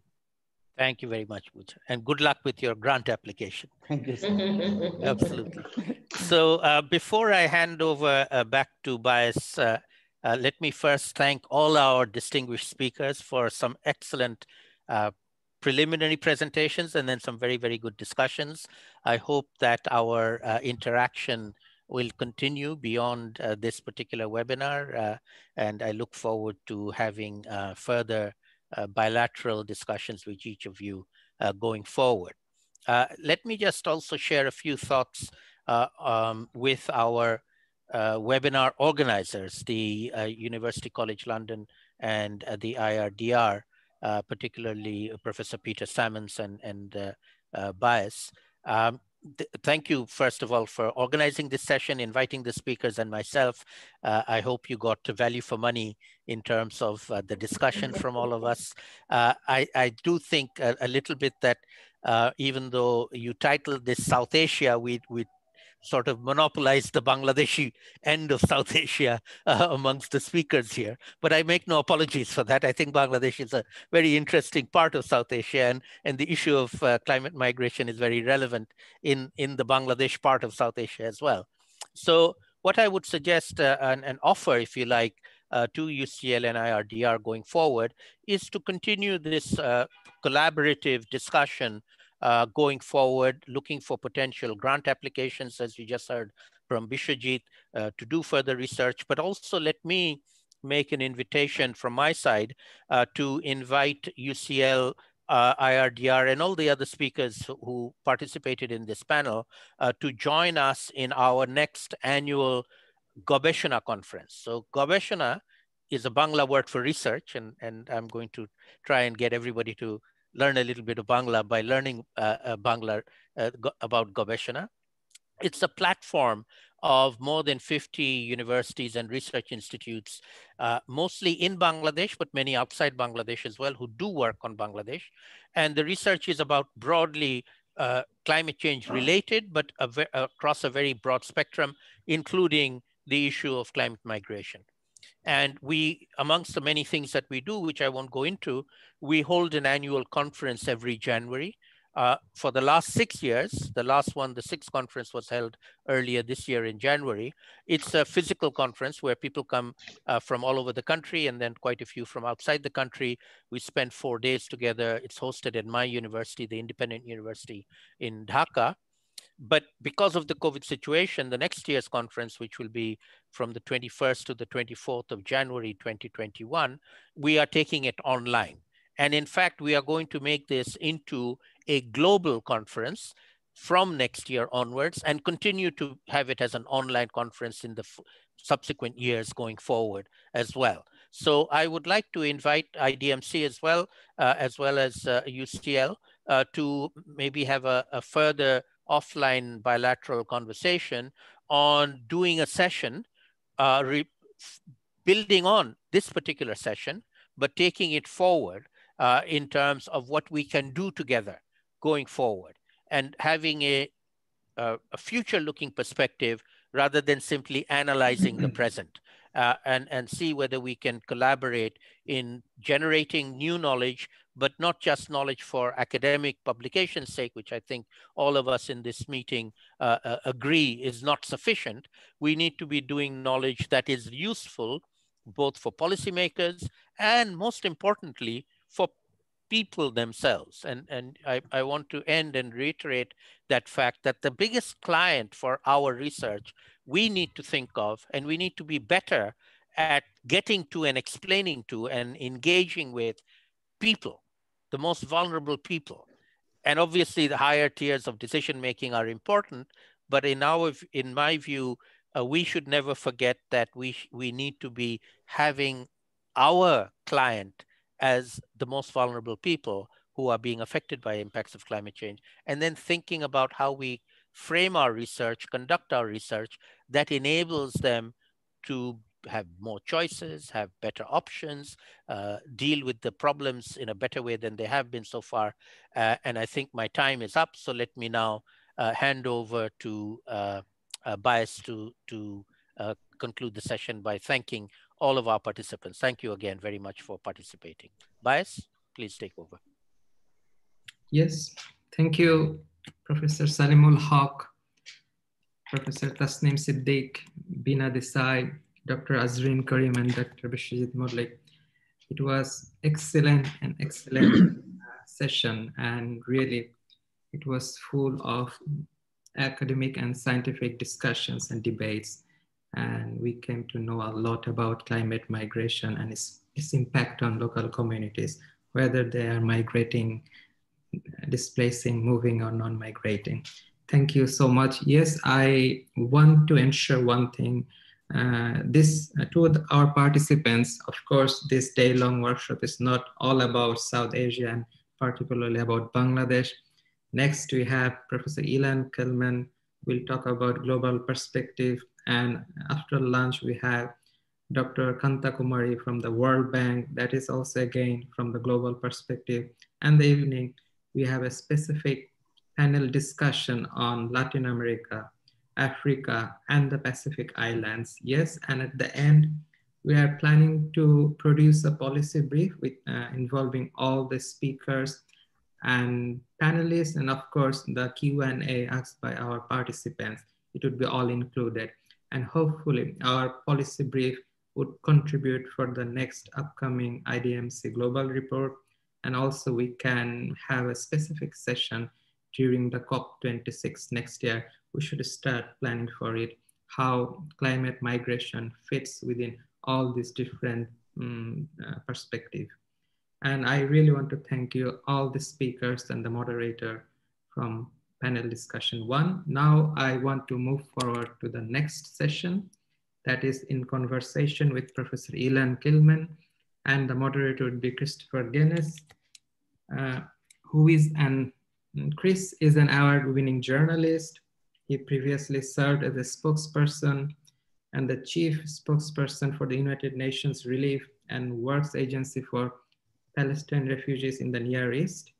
He also worked for the British Broadcasting Corporation, BBC, as a producer, reporter, foreign correspondent, and news anchor for over 25 years.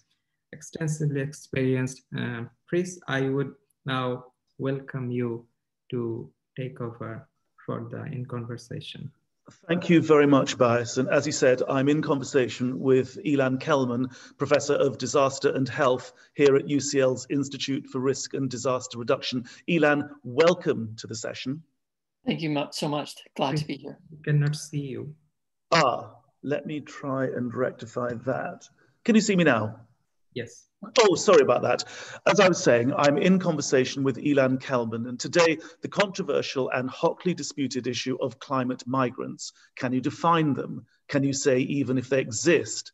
The United Nations seems to think so, and in a landmark ruling in January this year, determined that it is unlawful for governments to return people seeking asylum from countries where the climate threatens their lives.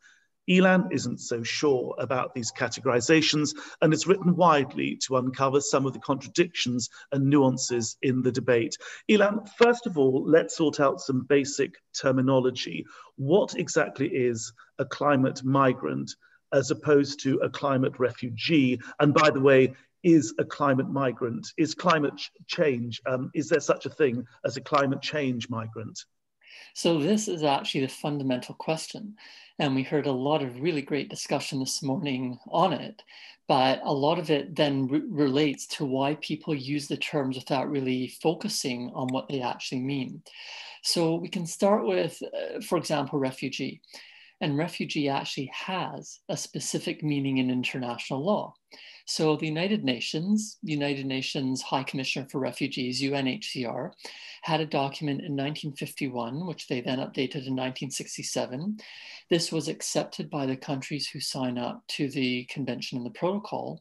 And the idea is that a refugee is specifically someone who has a well-founded fear of being persecuted for reasons of race, religion, nationality, membership of a particular social group or political opinion, and they've crossed an international border. So legally, and how the world views refugees, they are not linked to climate, they are not linked to climate change, they are not linked to the environment. So even the question of how many climate refugees are there, how many climate change migrants are there, sorry, how many climate change refugees are there, those are both non-starters because the answer is 0.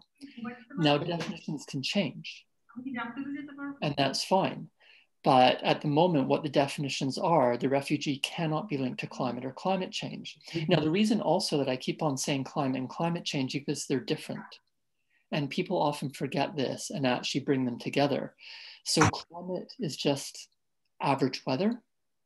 Take temperature, take precipitation, take something that we use to measure weather, average it over a long time period, typically 30 to 50 years, although they've been talking about making it 20, and that's what climate is. Climate change is a change in the climate, which sort of has some logic to it. And so all it means is that weather statistics are changing. So we also have to be very careful about saying, are we talking about climate? What is a climate in our place? And how's that affecting people? Okay. Or are we talking about the changes in the statistics and the changes in the weather? Ilan, let me just jump in if I can. Can we talk some specifics? Because there are some known examples as I understand it. For example, in Alaska, what defines them specifically? And are there any others in this specific group? Right, so now it's exactly that. So we say, okay, fine. So climate is changing. We can't have refugees, but we can have migrants. So who is moving? And how far are they moving and why? And is it directly linked to climate change? And at the moment, all the case studies that we've looked at, we actually cannot come up with a direct link between climate change and the decision to migrate, apart from very likely about 14 villages in Alaska. So climate change is actually increasing the air temperature, that's reducing the amount of sea ice. With less sea ice, you get much more powerful waves attacking the coastline. And that coastline is eroding to the point that trying to defend it or keep it is proving very challenging. So those villages have been looking at moving about 10 or 20 kilometers inland, and that is directly connected to climate change impacts. But Ian, let me ask you specifically on Bangladesh, forget Alaska. Are you saying we cannot say that people in Bangladesh who've moved because of rising sea levels are not climate migrants? Well, at the moment, to make that statement is incredibly challenging. We know that climate change is happening. We know that we're causing it. We know that is leading to many impacts, including sea level rise, ocean acidification, and increased intensity of storms. But the Bangladeshi coastline is dynamic and always has been dynamic. So things may change. Things will probably change in 20, 30, 40 years. But at the moment, efforts to say this coastline is changing only because of sea level rise for Bangladesh have actually not been successful. I'm sure when we come to the Q&A session, Ilan, there will be people who want to pick you up on some of this, but let's talk numbers. You've mentioned Alaska, you've mentioned the problems of categorization. How many cases of climate migrants do you believe there are in the world? Well, this is different from climate change migrants. Climate migrants, as the panel this morning brilliantly said, migration is multi-causal. It includes, but is not limited to, environmental factors. So absolutely, climate affects migration. There are many people who've migrated partly or almost entirely because of climate. That is not climate change. So for example, people in the UK, I'm sitting here in London, How many people in the UK have bought second homes on the French Riviera or southern Spain? And they disappeared during the UK winter for good reasons. They are obviously climate migrants, but we don't call them that. We call them expatriates. We say, oh, well, they're helping the economy.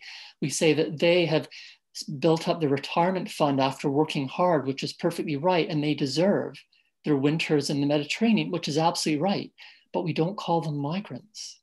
Okay. They are climate migrants, but we label them with something else. So let's move away from the French Riviera and back to, say, Bangladesh. And I want to pick up on something that Professor Al-Haq said. He said that the clients themselves, the main clients, are the affected populations. And I think that's something rather important.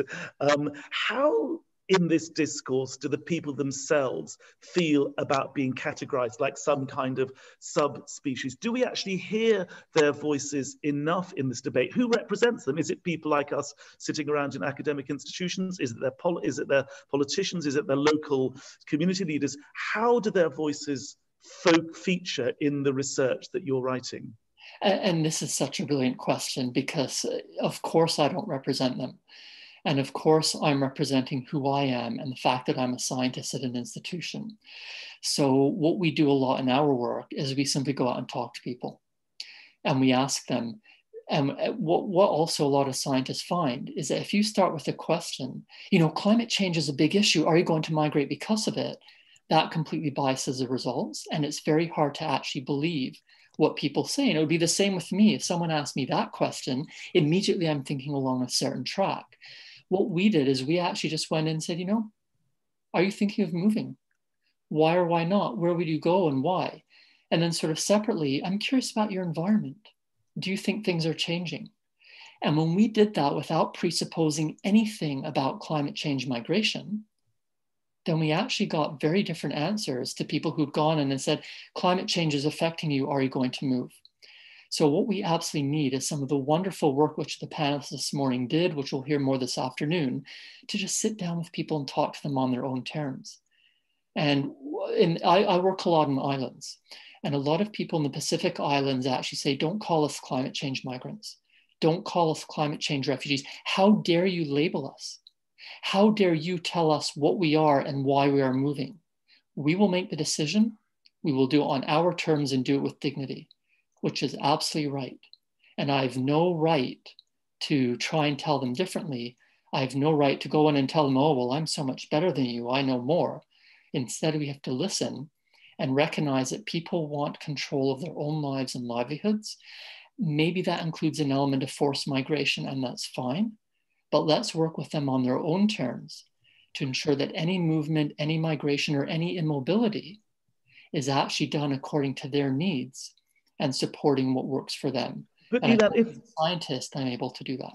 Sorry to interrupt you. If I may, there's a real problem here for public advocacy. I mean, we heard in the previous session a sense that the group wants to input into public policy, to represent these arguments in the discourse to governments. But if you can't categorize them, because they quite rightly feel they have issues about how they're categorized, if you can't count them, how do you make the debate at the level of government, which is surely where you want to start influencing policy? Well, the challenge is that most governments these days, at least the ones that are elected, have their preconceived views on migration already. And so even if we were able to label and count, often that evidence would be bypassed, that evidence wouldn't be used. For me, if I'm talking to policymakers and to the media and to government, my bottom line is that people are actually people. And whether they're migrants, whether they're refugees, whether they're asylum seekers, whether they're people who are trapped and cannot move but want to, they are still people. So what do we want for people? And for me, I would hope that we want them to have fulfilling lives and opportunities, to obey rules and regulations and norms and laws, but to have the opportunities which I have been so privileged in my life to have. So if I go to a government and they say, well, what are we going to do about climate or climate change influencing migrants or refugees? Well, what do we want for a country? Do we want the excitement of diversity? Do we want to treat people as human beings? Do we want to thrive, do more than survive? Do we want to thrive and actually bring in different ideas, different approaches, and do so well with regards to everyone's livelihoods? Or do we want to simply shut down and say, well, I'm better than you, and why should I even think about letting you in? You know, why not have a point system for immigration? Because then we can decide who's better than other people, and we can actually get the best people from a country and drain them from the country which potentially they could help build up. But Ilan, if I may, are you saying that it's impossible to make a specific case for a specific category of people on this specific issue, that we should simply give up on the idea of targeted governmental public advocacy? You're talking about climate change migration? Yes. Well, we are trying to count them, and we're trying to work out exactly causes for migration. So in Alaska, those are examples of climate change migrants.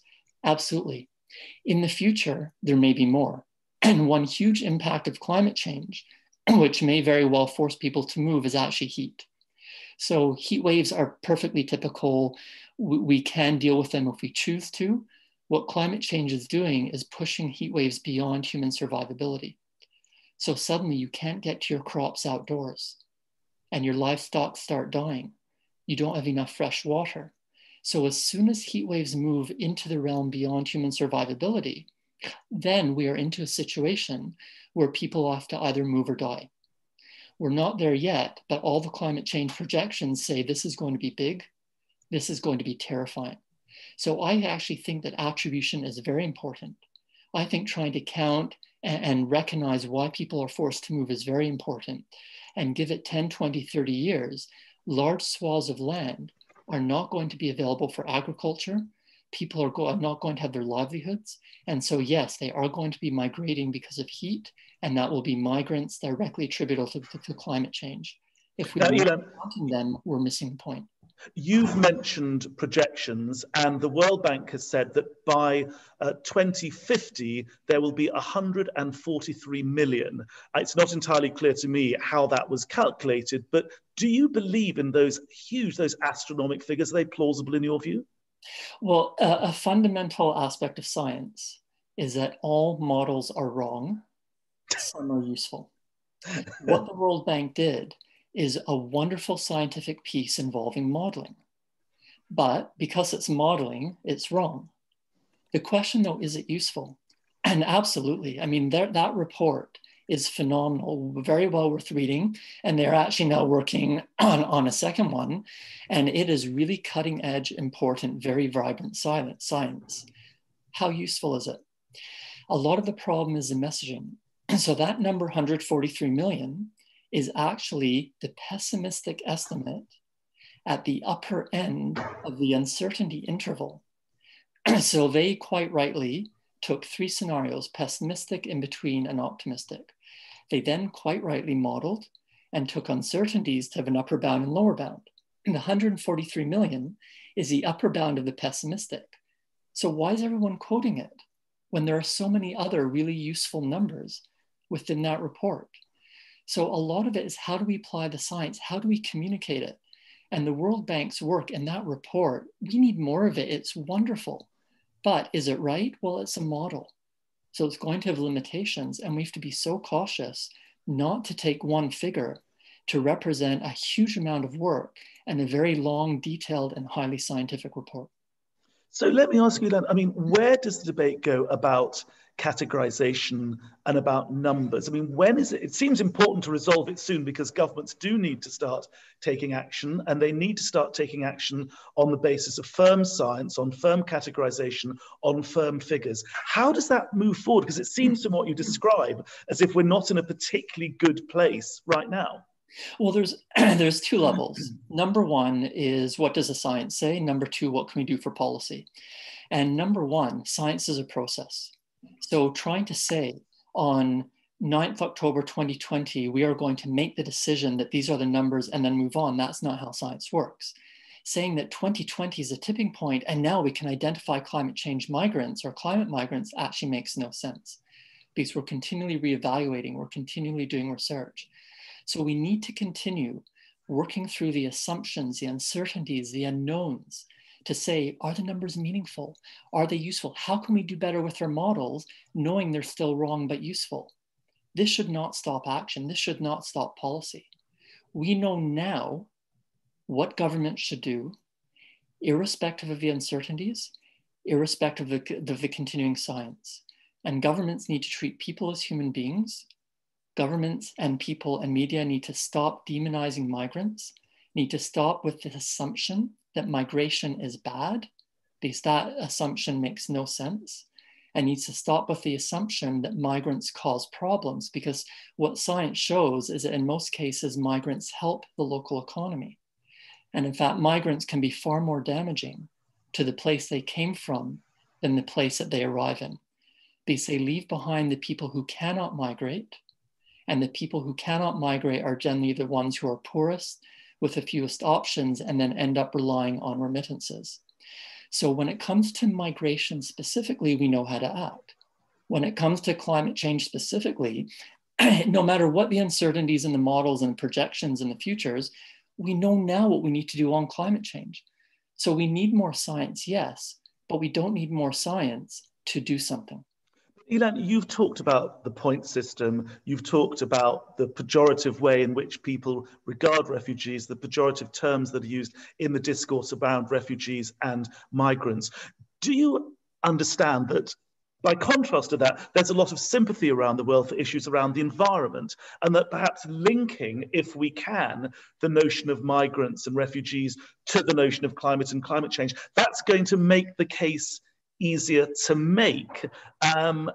And therefore, in terms of public policy and the public discourse, you can understand why groups such as this might want to make that link. Well, and I think we should do it on an evidence basis. So we know that by the definition of refugee at the moment, there are no climate or climate change refugees. But we know that that climate does and always influences migration. This means that climate change does have some influence.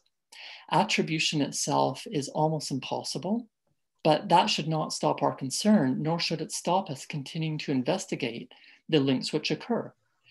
Also, this means when we look at issues such as heat and potentially sea level rise and potentially ocean acidification, when we're looking 10, 20, 30, 40 years in the future, if we do nothing, and the World Bank report is brilliant in this, it says if we do nothing, it will become a big problem.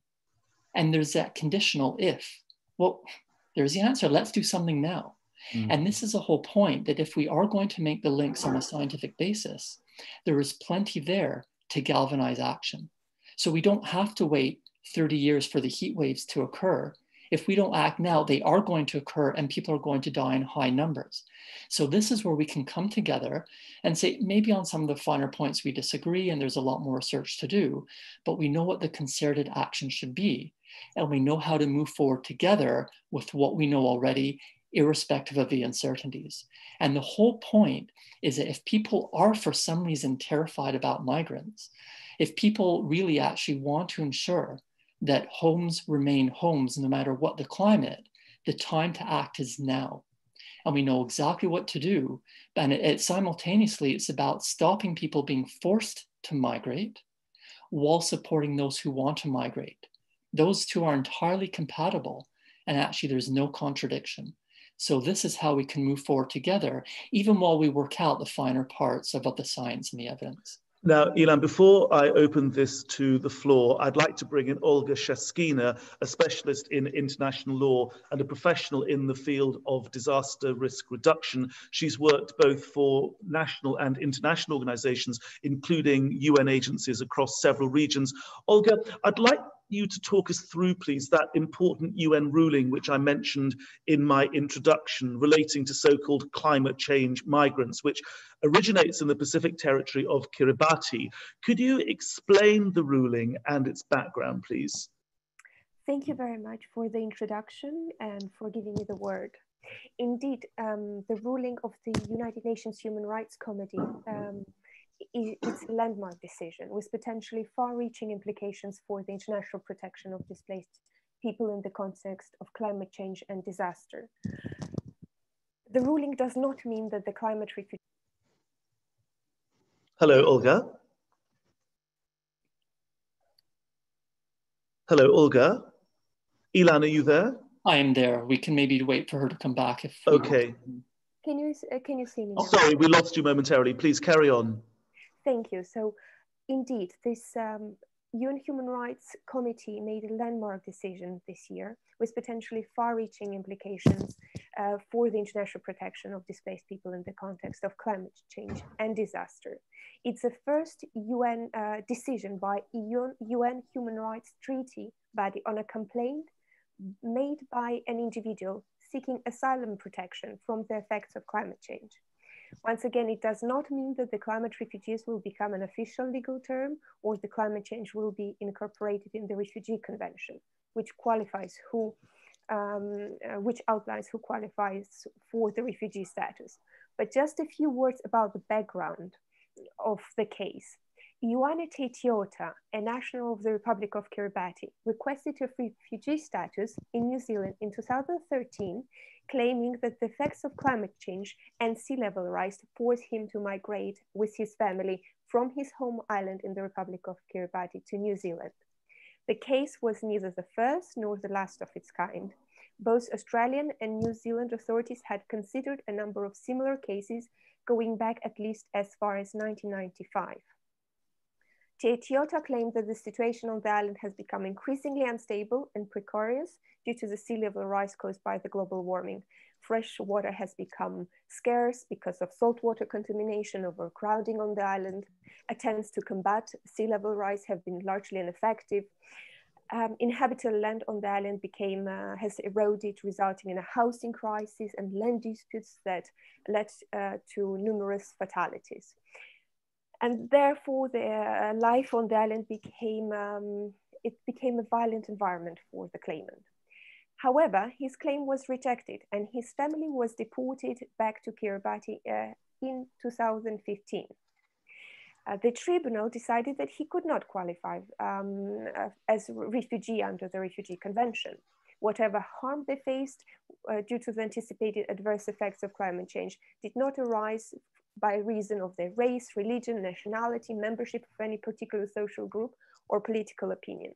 And what's important on that case is that the reasoning of this case in the tribunal in New Zealand also led to abandonment of refugee claims in similar cases, for instance, in the case of citizens in Tuvalu in 2014. After authorities denied Teitiota's claim of asylum and deported him back as claim of asylum as a climate refugee and deported him back to Kiribati, he brought a case against the government of New Zealand at the UN Human Rights Committee. Just for those who don't know that, it's basically the United Nations Human Rights Committee monitors states parties' adherence to the International Covenant on Civil and Political Rights, which today has 172 state parties. It's made of 18 members who are independent human rights experts. And there is an optional protocol that has 116 state parties, which establishes the right of individuals to complain to the committee against states which violated their human rights. And that's what Mr. Teitiota actually used. The decision of the United Nations Human Rights Committee, well, it's not binding, it actually has consequences. And it puts pressure on countries to consider climate change asylum claims. In this case, Teitiota claimed that the state party, by deporting him, violated his right to life under the International Covenant on Civil and Political Rights by removing him from back to Kiribati. He argued that the rise in sea level rise made it uninhabitable for the residents, while the committee eventually found that Teitiota's claim deportation had not been unlawful, as he didn't face immediate danger to his life.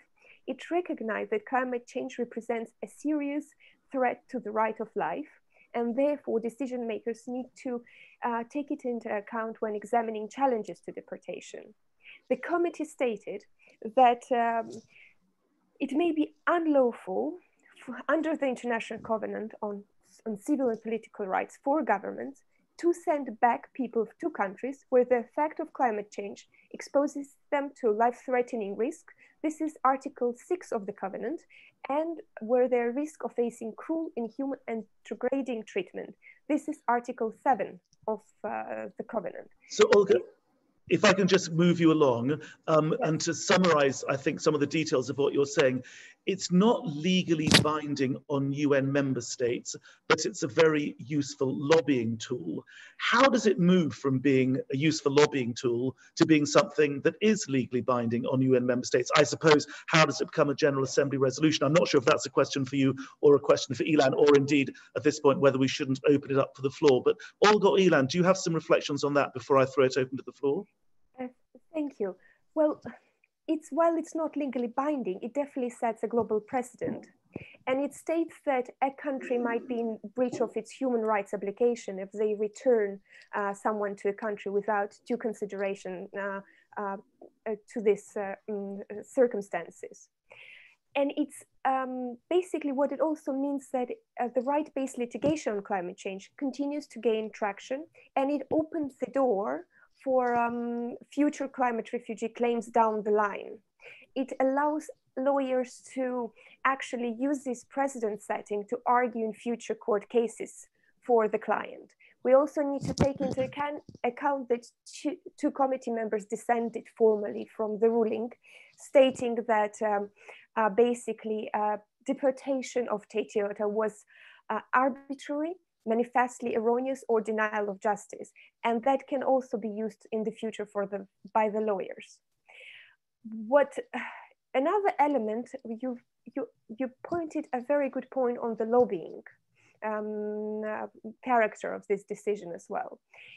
This, on top of providing lawyers with this opportunity to argue the case and defend individuals in court and legally, the committee also highlighted that the role of international community, that without robust national and international efforts, the effects of climate change may expose individuals to a violation of their rights under the Article 6 and under Article 7, and trigger the non-refoulement obligation of receiving states. In that case, non-refoulement obligation is a fundamental principle in international law that forbids a country receiving asylum seekers from returning them to a country where their life can be in danger. Right, so just to summarize, it seems from what you say is if the principle of non-refoulement can be argued that climate change would kick in if there was a case of refoulement. Before I throw this over the floor, just Ilan, a few reflections on where we go. We heard the previous session say it wants to feed in to the policy debate. We've heard your very healthy and I think very useful skepticism, born of a very authentic compulsion to help people. But where does this combination of skepticism and the need to get things right empirically, and what we've heard Olga say about this very useful lobbying tool that has suddenly become available to us, where does that go, do you think? Well, rather than feeding into the policy agenda, I hope that we could set the policy agenda and ensure we set it on an evidence basis. So we don't need to exaggerate to make issues of climate change prominent. We don't need to exaggerate to make issues of migration prominent. We just have to be careful about linking them. And this is where we can all be involved. So for example, IRDR, we run master's programs. And next year we are starting a bachelor in humanitarianism, which Peter mentioned at the introduction. So come and join us, study with us, and don't be a follower of policy, be a creator of policy. Wow, that's a very powerful note on which to end. Ilan, it's a real pleasure to be in conversation with you, and thank you very much, Olga. If I can just summarize, I think what I think Ilan is saying is let's set the policy agenda, let's not catch up and join it later, but let's do so on a sound, scientific and empirical basis. So are there any members of the group who would like to react to that or to react to anything which Ilan or Olga have said in this session? Please, the floor is open. There are several questions there. Shall we go through them in order? Oh, sorry, I'm being very slow. Let me, so Mozharul Islam. So my question is to Ilan. If you don't categorize the displaced people due to climate-induced disasters, how could climate justice be ensured for the large numbers of climate migrants? Good question, Ilan. Yeah, well, I mean, first, climate migrants are typical, so this is nothing new. Again, the difference is climate or climate change. Second, we should not be focusing on climate justice. We should be focusing on justice. If we focus on only one element, then we're actually going to miss all the other ones and potentially cause more problems than we solve. And the final issue is that disasters are not climate induced. Climate is merely changing weather, which is environment its hazard. Disasters are caused by vulnerabilities. If we focus on reducing vulnerabilities, we achieve justice and we prevent forced migration while supporting voluntary migration. Everything comes together. Thank you. Can I bring in Dorota, because I don't entirely understand your answer. Dorota, are you with us? And if so, I give you the floor to summarize perhaps your 3 questions and to put them to Ilan yourself.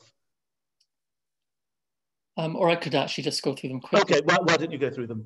How will the local natural water conditions change, which will directly to the agriculture and migration? And this was actually linked to another question about freshwater in Bangladesh. And remember that water is affected by the environment as well as by our use. So when there's a freshwater scarcity, when there is a drought, in most instances, it tends to be more because of our mismanagement and our overuse than necessarily varying precipitation or snowmelt. This does not stop the fact that, yes, sometimes it stops raining and things dry up, and we have to be ready for that. But we have to be very cautious of attributing lack of water and changes in fresh water immediately to climate change when there's many natural variations and when much more is impacted by the amount of people, the amount of water they use per person, and agriculture and other issues. So again, it's about balance. We cannot deny climate change. We are causing it, and it affects rainfall and snow. But we also have to deal with our own impacts and ensure we're combining them. In terms of extreme events affecting people, well, this is disaster risk reduction. So we don't need climate change to help us implement policies to stop disasters. All we have to do is tackle vulnerabilities, and we've known this for centuries. Will the protracted pandemic limited climate refugees moving as well as limit climate migrations? What the pandemic has actually done is reduce migration. And it's also forced a lot of people to return to their point of origin. Making these links to potentially climate influenced migration is ongoing work, and we don't necessarily have answers, but yes, these are questions we need to consider, particularly the importance of migration having many reasons. Not just COVID, not just climate change, not just earthquakes, but many, many reasons. And so we have to factor them all in if we're trying to understand migration and support voluntary migration. Now, Ilan, we also have a question from Tushar Pradam, who says, in the discourse of climate change migration, what are the ways bottom-up approaches can help the voices of those affected, those of the most vulnerable, find expression, particularly in regard to small island nations? No, absolutely. And this is actually where I'm fully limited, because I am a researcher sitting in London. It's all very well for me to go out and talk to people or get them to communicate with us otherwise, but there's always a power relationship there. So this is a crux.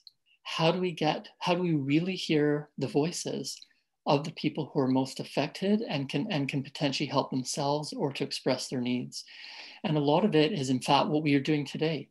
I mean, the organizer of this, Bias Ahmed, has been wonderful in bringing in people from the regions to talk about the region. So it's not just me trying to be sort of a talking head.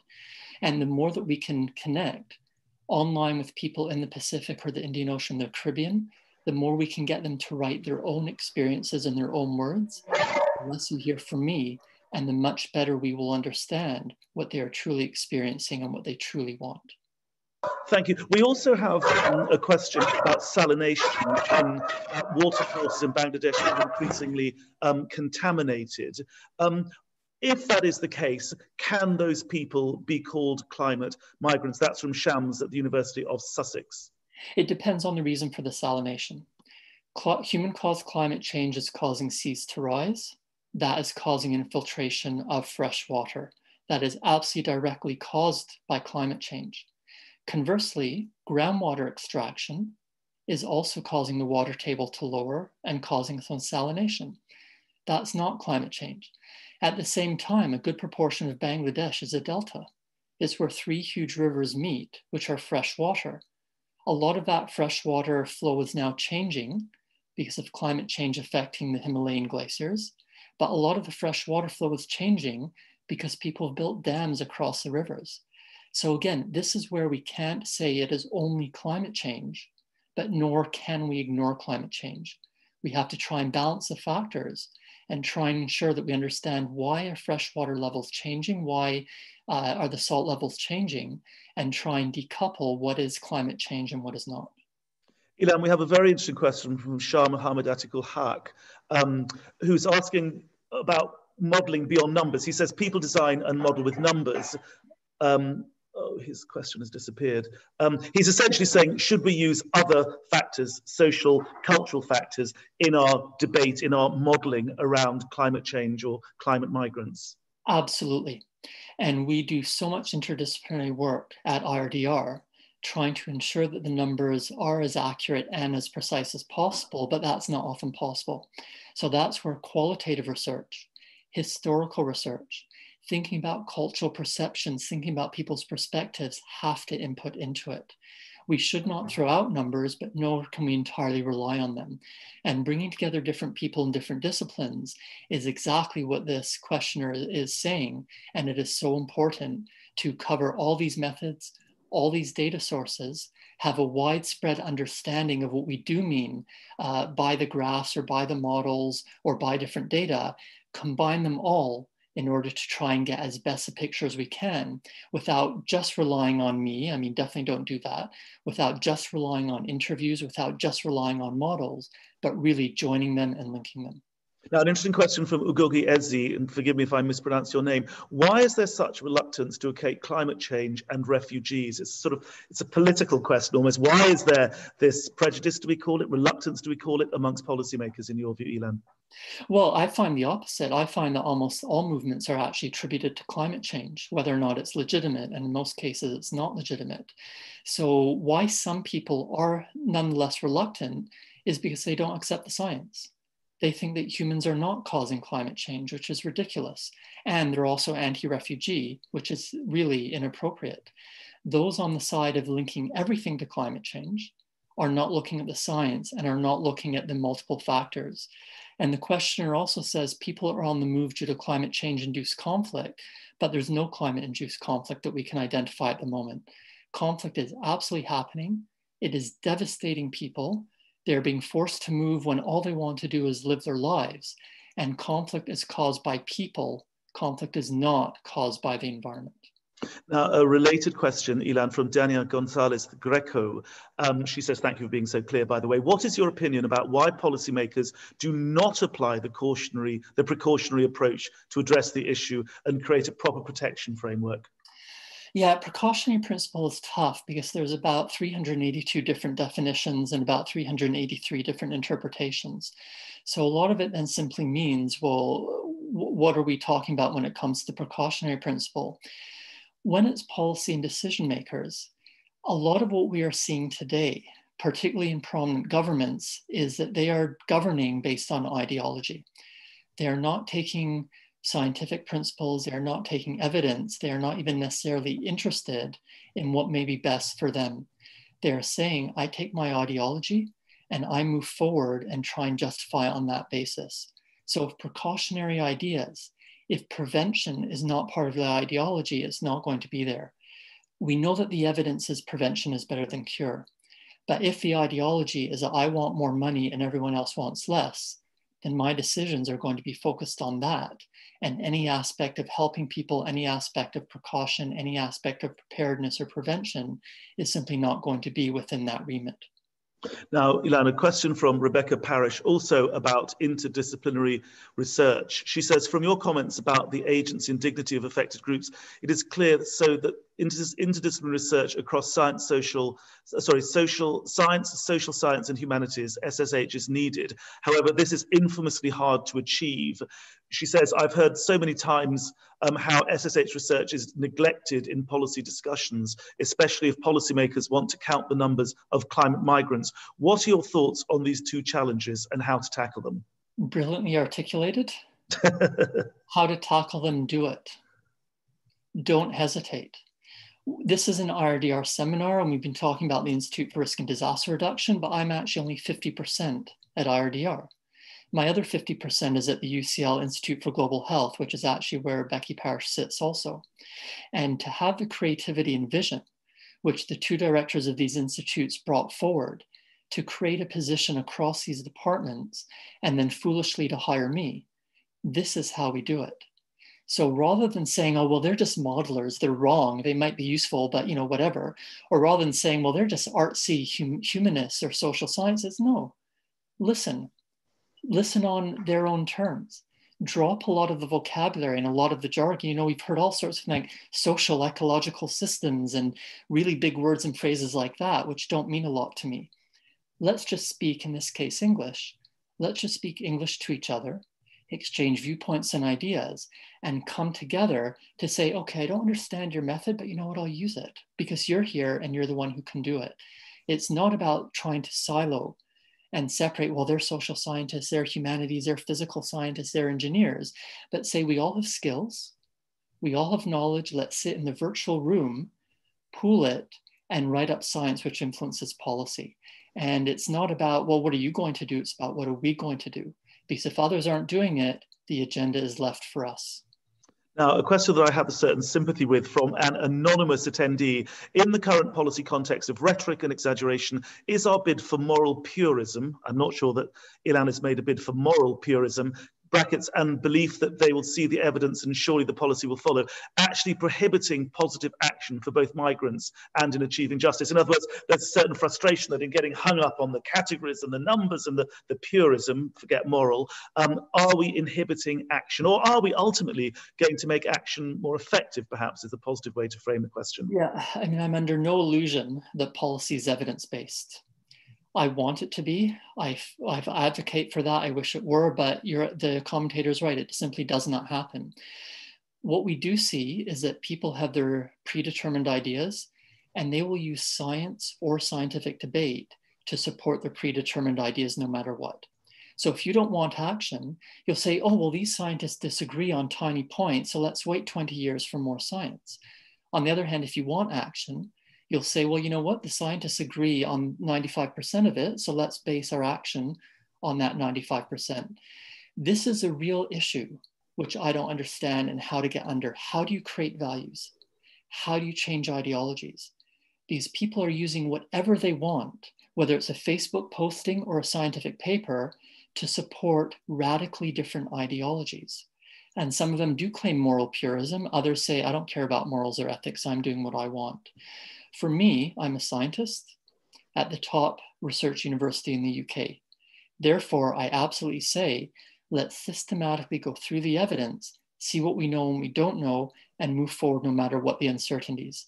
Is that happening? No. We need everyone on board to support us in trying to ensure that happens without virtue signaling, without moral purism, but just saying, this is about people, this is about us. How can we best use the evidence available to act now while continuing to improve the evidence basis? Now, a great question from Laura Kaiser, who's taken a step back, if you like, from this debate and said, if we don't categorize people, how do we choose people to talk to and interview? Don't we already give them a category by filtering certain people out that we should ask questions like, are you thinking about moving? Do you see what she's saying, Elias? Like, how do you select that group that you even ask the very general question to you, are you thinking of moving? No, absolutely. And this is a fundamental limitation in this type of research. So yeah, all models are wrong. Some are useful. All interviews are biased, but some are useful. All sample selection has errors, but some are useful. So these are the questions we need. Please continue asking them, because remember, when we write a paper, it's only 5,000 or 10,000 or 15,000 words.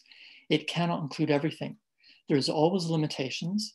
There always has to be balance. As long as we're open and honest about them, we're fine. And then we can start pooling knowledge. But what you articulate is a basic limitation of interviews. And by using many methods, we can overcome some of them. But no matter what, whether I do the interview or whether Laura Kaiser does the interview, we can get different answers simply because of who we are. That's not necessarily bad. It is what it is. So we can only do our best, try and do things in different ways with different methods, and then bring it all together to develop as complete a picture as possible. Thank you. And can I bring in Professor Tasneem Siddiqui, who's just sent a message saying she would like to answer this question live. So Professor Siddiqui, over to you. You're on mute. Sorry. No, I actually wanted to hear from him, from Ilan, that, you know, when this whole securitization of migrants, be it climate induced, be it development induced or whatever. So there is this, even in the climate context, we would like you to answer how to de-securitize this whole issue of migration. Yeah, using the word security has been highly insecure for a couple of decades now.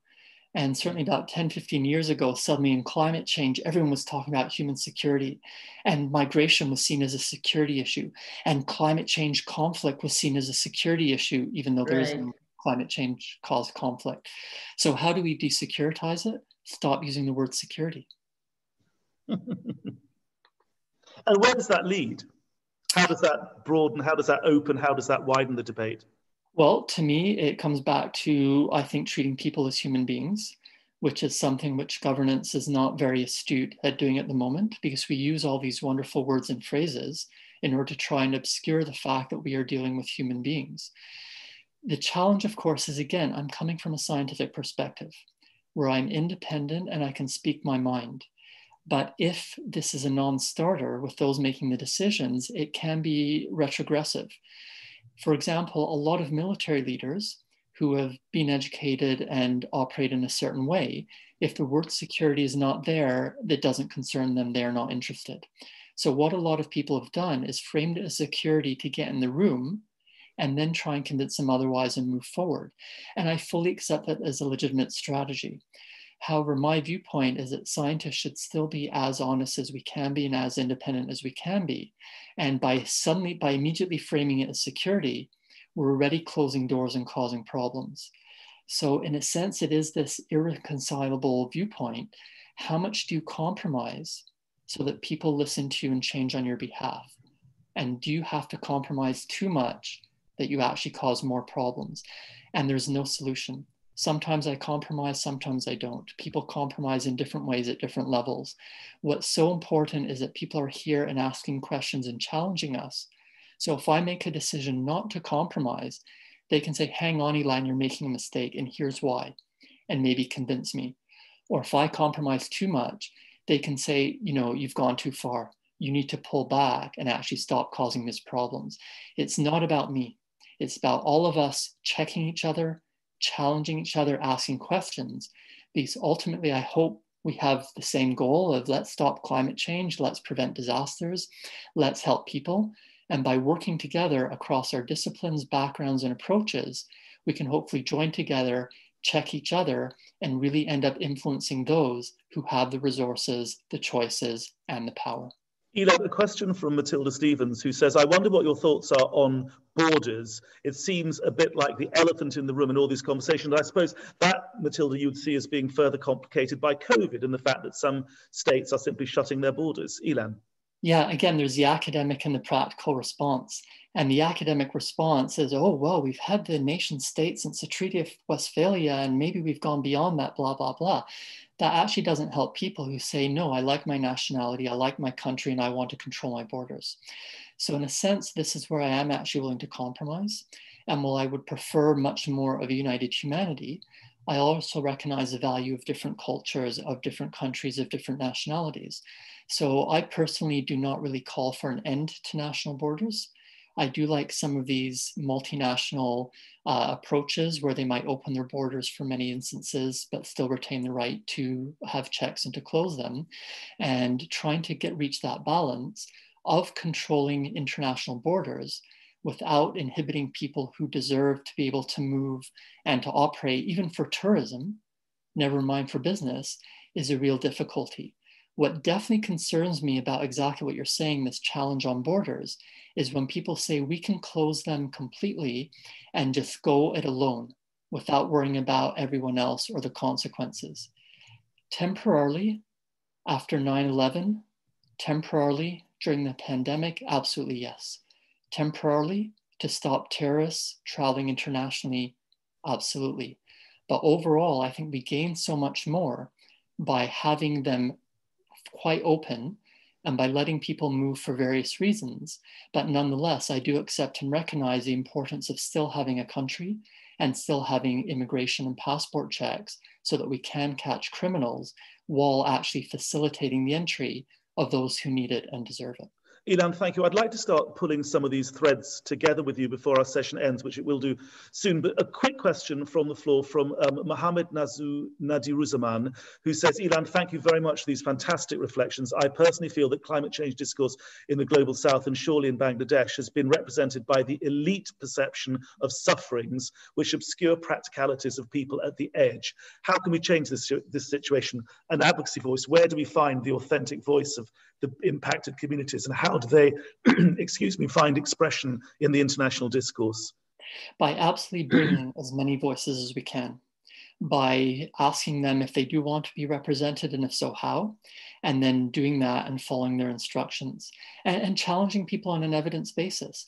So when people say, well, you know what, climate change has caused these wildfire disasters or climate change has caused these hurricanes, well, it's fairly easy to respond to that wildfires are actually a natural ecosystem process.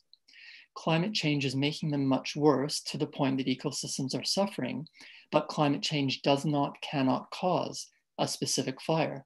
Same with Hurricane Delta, it reached maximum category 4. At landfall, it looks like it might be about 3, so that's not even close to the maximum of 5. And of course, hurricanes have happened for millennia. So when we hear statements such as trying to attribute causality to climate change where it doesn't exist, just politely, respectfully challenge it on evidence, but always ensure that we don't undermine the people who are suffering most and try and give them the options and resources which they need and deserve to make their voices be heard. And that might be telling me I'm wrong. Please do so in a polite, respectful, and evidence-based manner, because I've changed my views so often and I continue to do so. So, Ilan, just drawing some threads together, we've heard from several questions from the floor about the need to find and articulate the authentic voice, not to take the discourse and narratives of the elite. We've heard Olga say that there is a new advocacy tool for UN member states, for governments, in the form of this Kiribati ruling. We've heard you make a plea for evidence-based public advocacy. Where does this go from here? I mean, where are the sympathetic governments, where are the open doors, and how should we lean against them? Over to you, Ilan. It's up to us to pick the venues and approaches which work for us best. By supporting each other on the assumption that we do agree at least on the fundaments, some people want to use Twitter, and that's fine. Some people avoid Twitter, and that's fine. I've made a very deliberate decision to be a scientist, which means teaching, research, and public engagement. And I've been so privileged and fortunate that UCL and my directors have given me that opportunity. Other people don't like teaching, or they don't like science. They actually want to join governments or join the private sector or the UN or the public or the nonprofit sector and work from within. We need all of you. It's about all of us reveling in our diversity, recognizing there's not one size fits all. We need multiple pathways at the same time, and looking at the advantages we all have together while ensuring that we overcome our limitations by supporting each other. So do what works for you. Find out what's best for you. Engage, interact in the venues which work for you. And then together we can move forward to try to ensure that we do not neglect climate change, that we do not neglect forced migration, that we do not neglect voluntary migration, but that we're very cautious and careful about the links and try and develop policies which are not for one sector or one point only, but actually join disasters, climate change, migration, health, sustainability, development, and ultimately people as human beings. Ilan, on that very positive, creative thought, I would like to end. Thank you very much for being such an inspirational guest in this In Conversation. My thanks to you, my thanks to all who've contributed, and now back to you guys. Thank you. And thanks very much. And if anyone wants to continue engaging or has questions I didn't answer, let me know and we'll continue communicating. Thank you. Thank you, Christopher. And and for moderating the session. And also, of course, thanks to Professor Ilan and Olga. Olga, thanks for bringing some international laws and issues on climate migration. Next, we will go for an hour of lunch break. We will be back again at 2 p.m. I would request all the participants to join us. We'll welcome Dr. Kanta Kumari from the World Bank for the keynote speech, and followed by, we'll welcome Dr. Brian Jones from USA to moderate a session on climate migration in Latin America, Africa, and the Pacific Islands. Thank you, everyone. Let's take the break, and we'll be back again at 2 p.m., just after an hour from here. Thank you.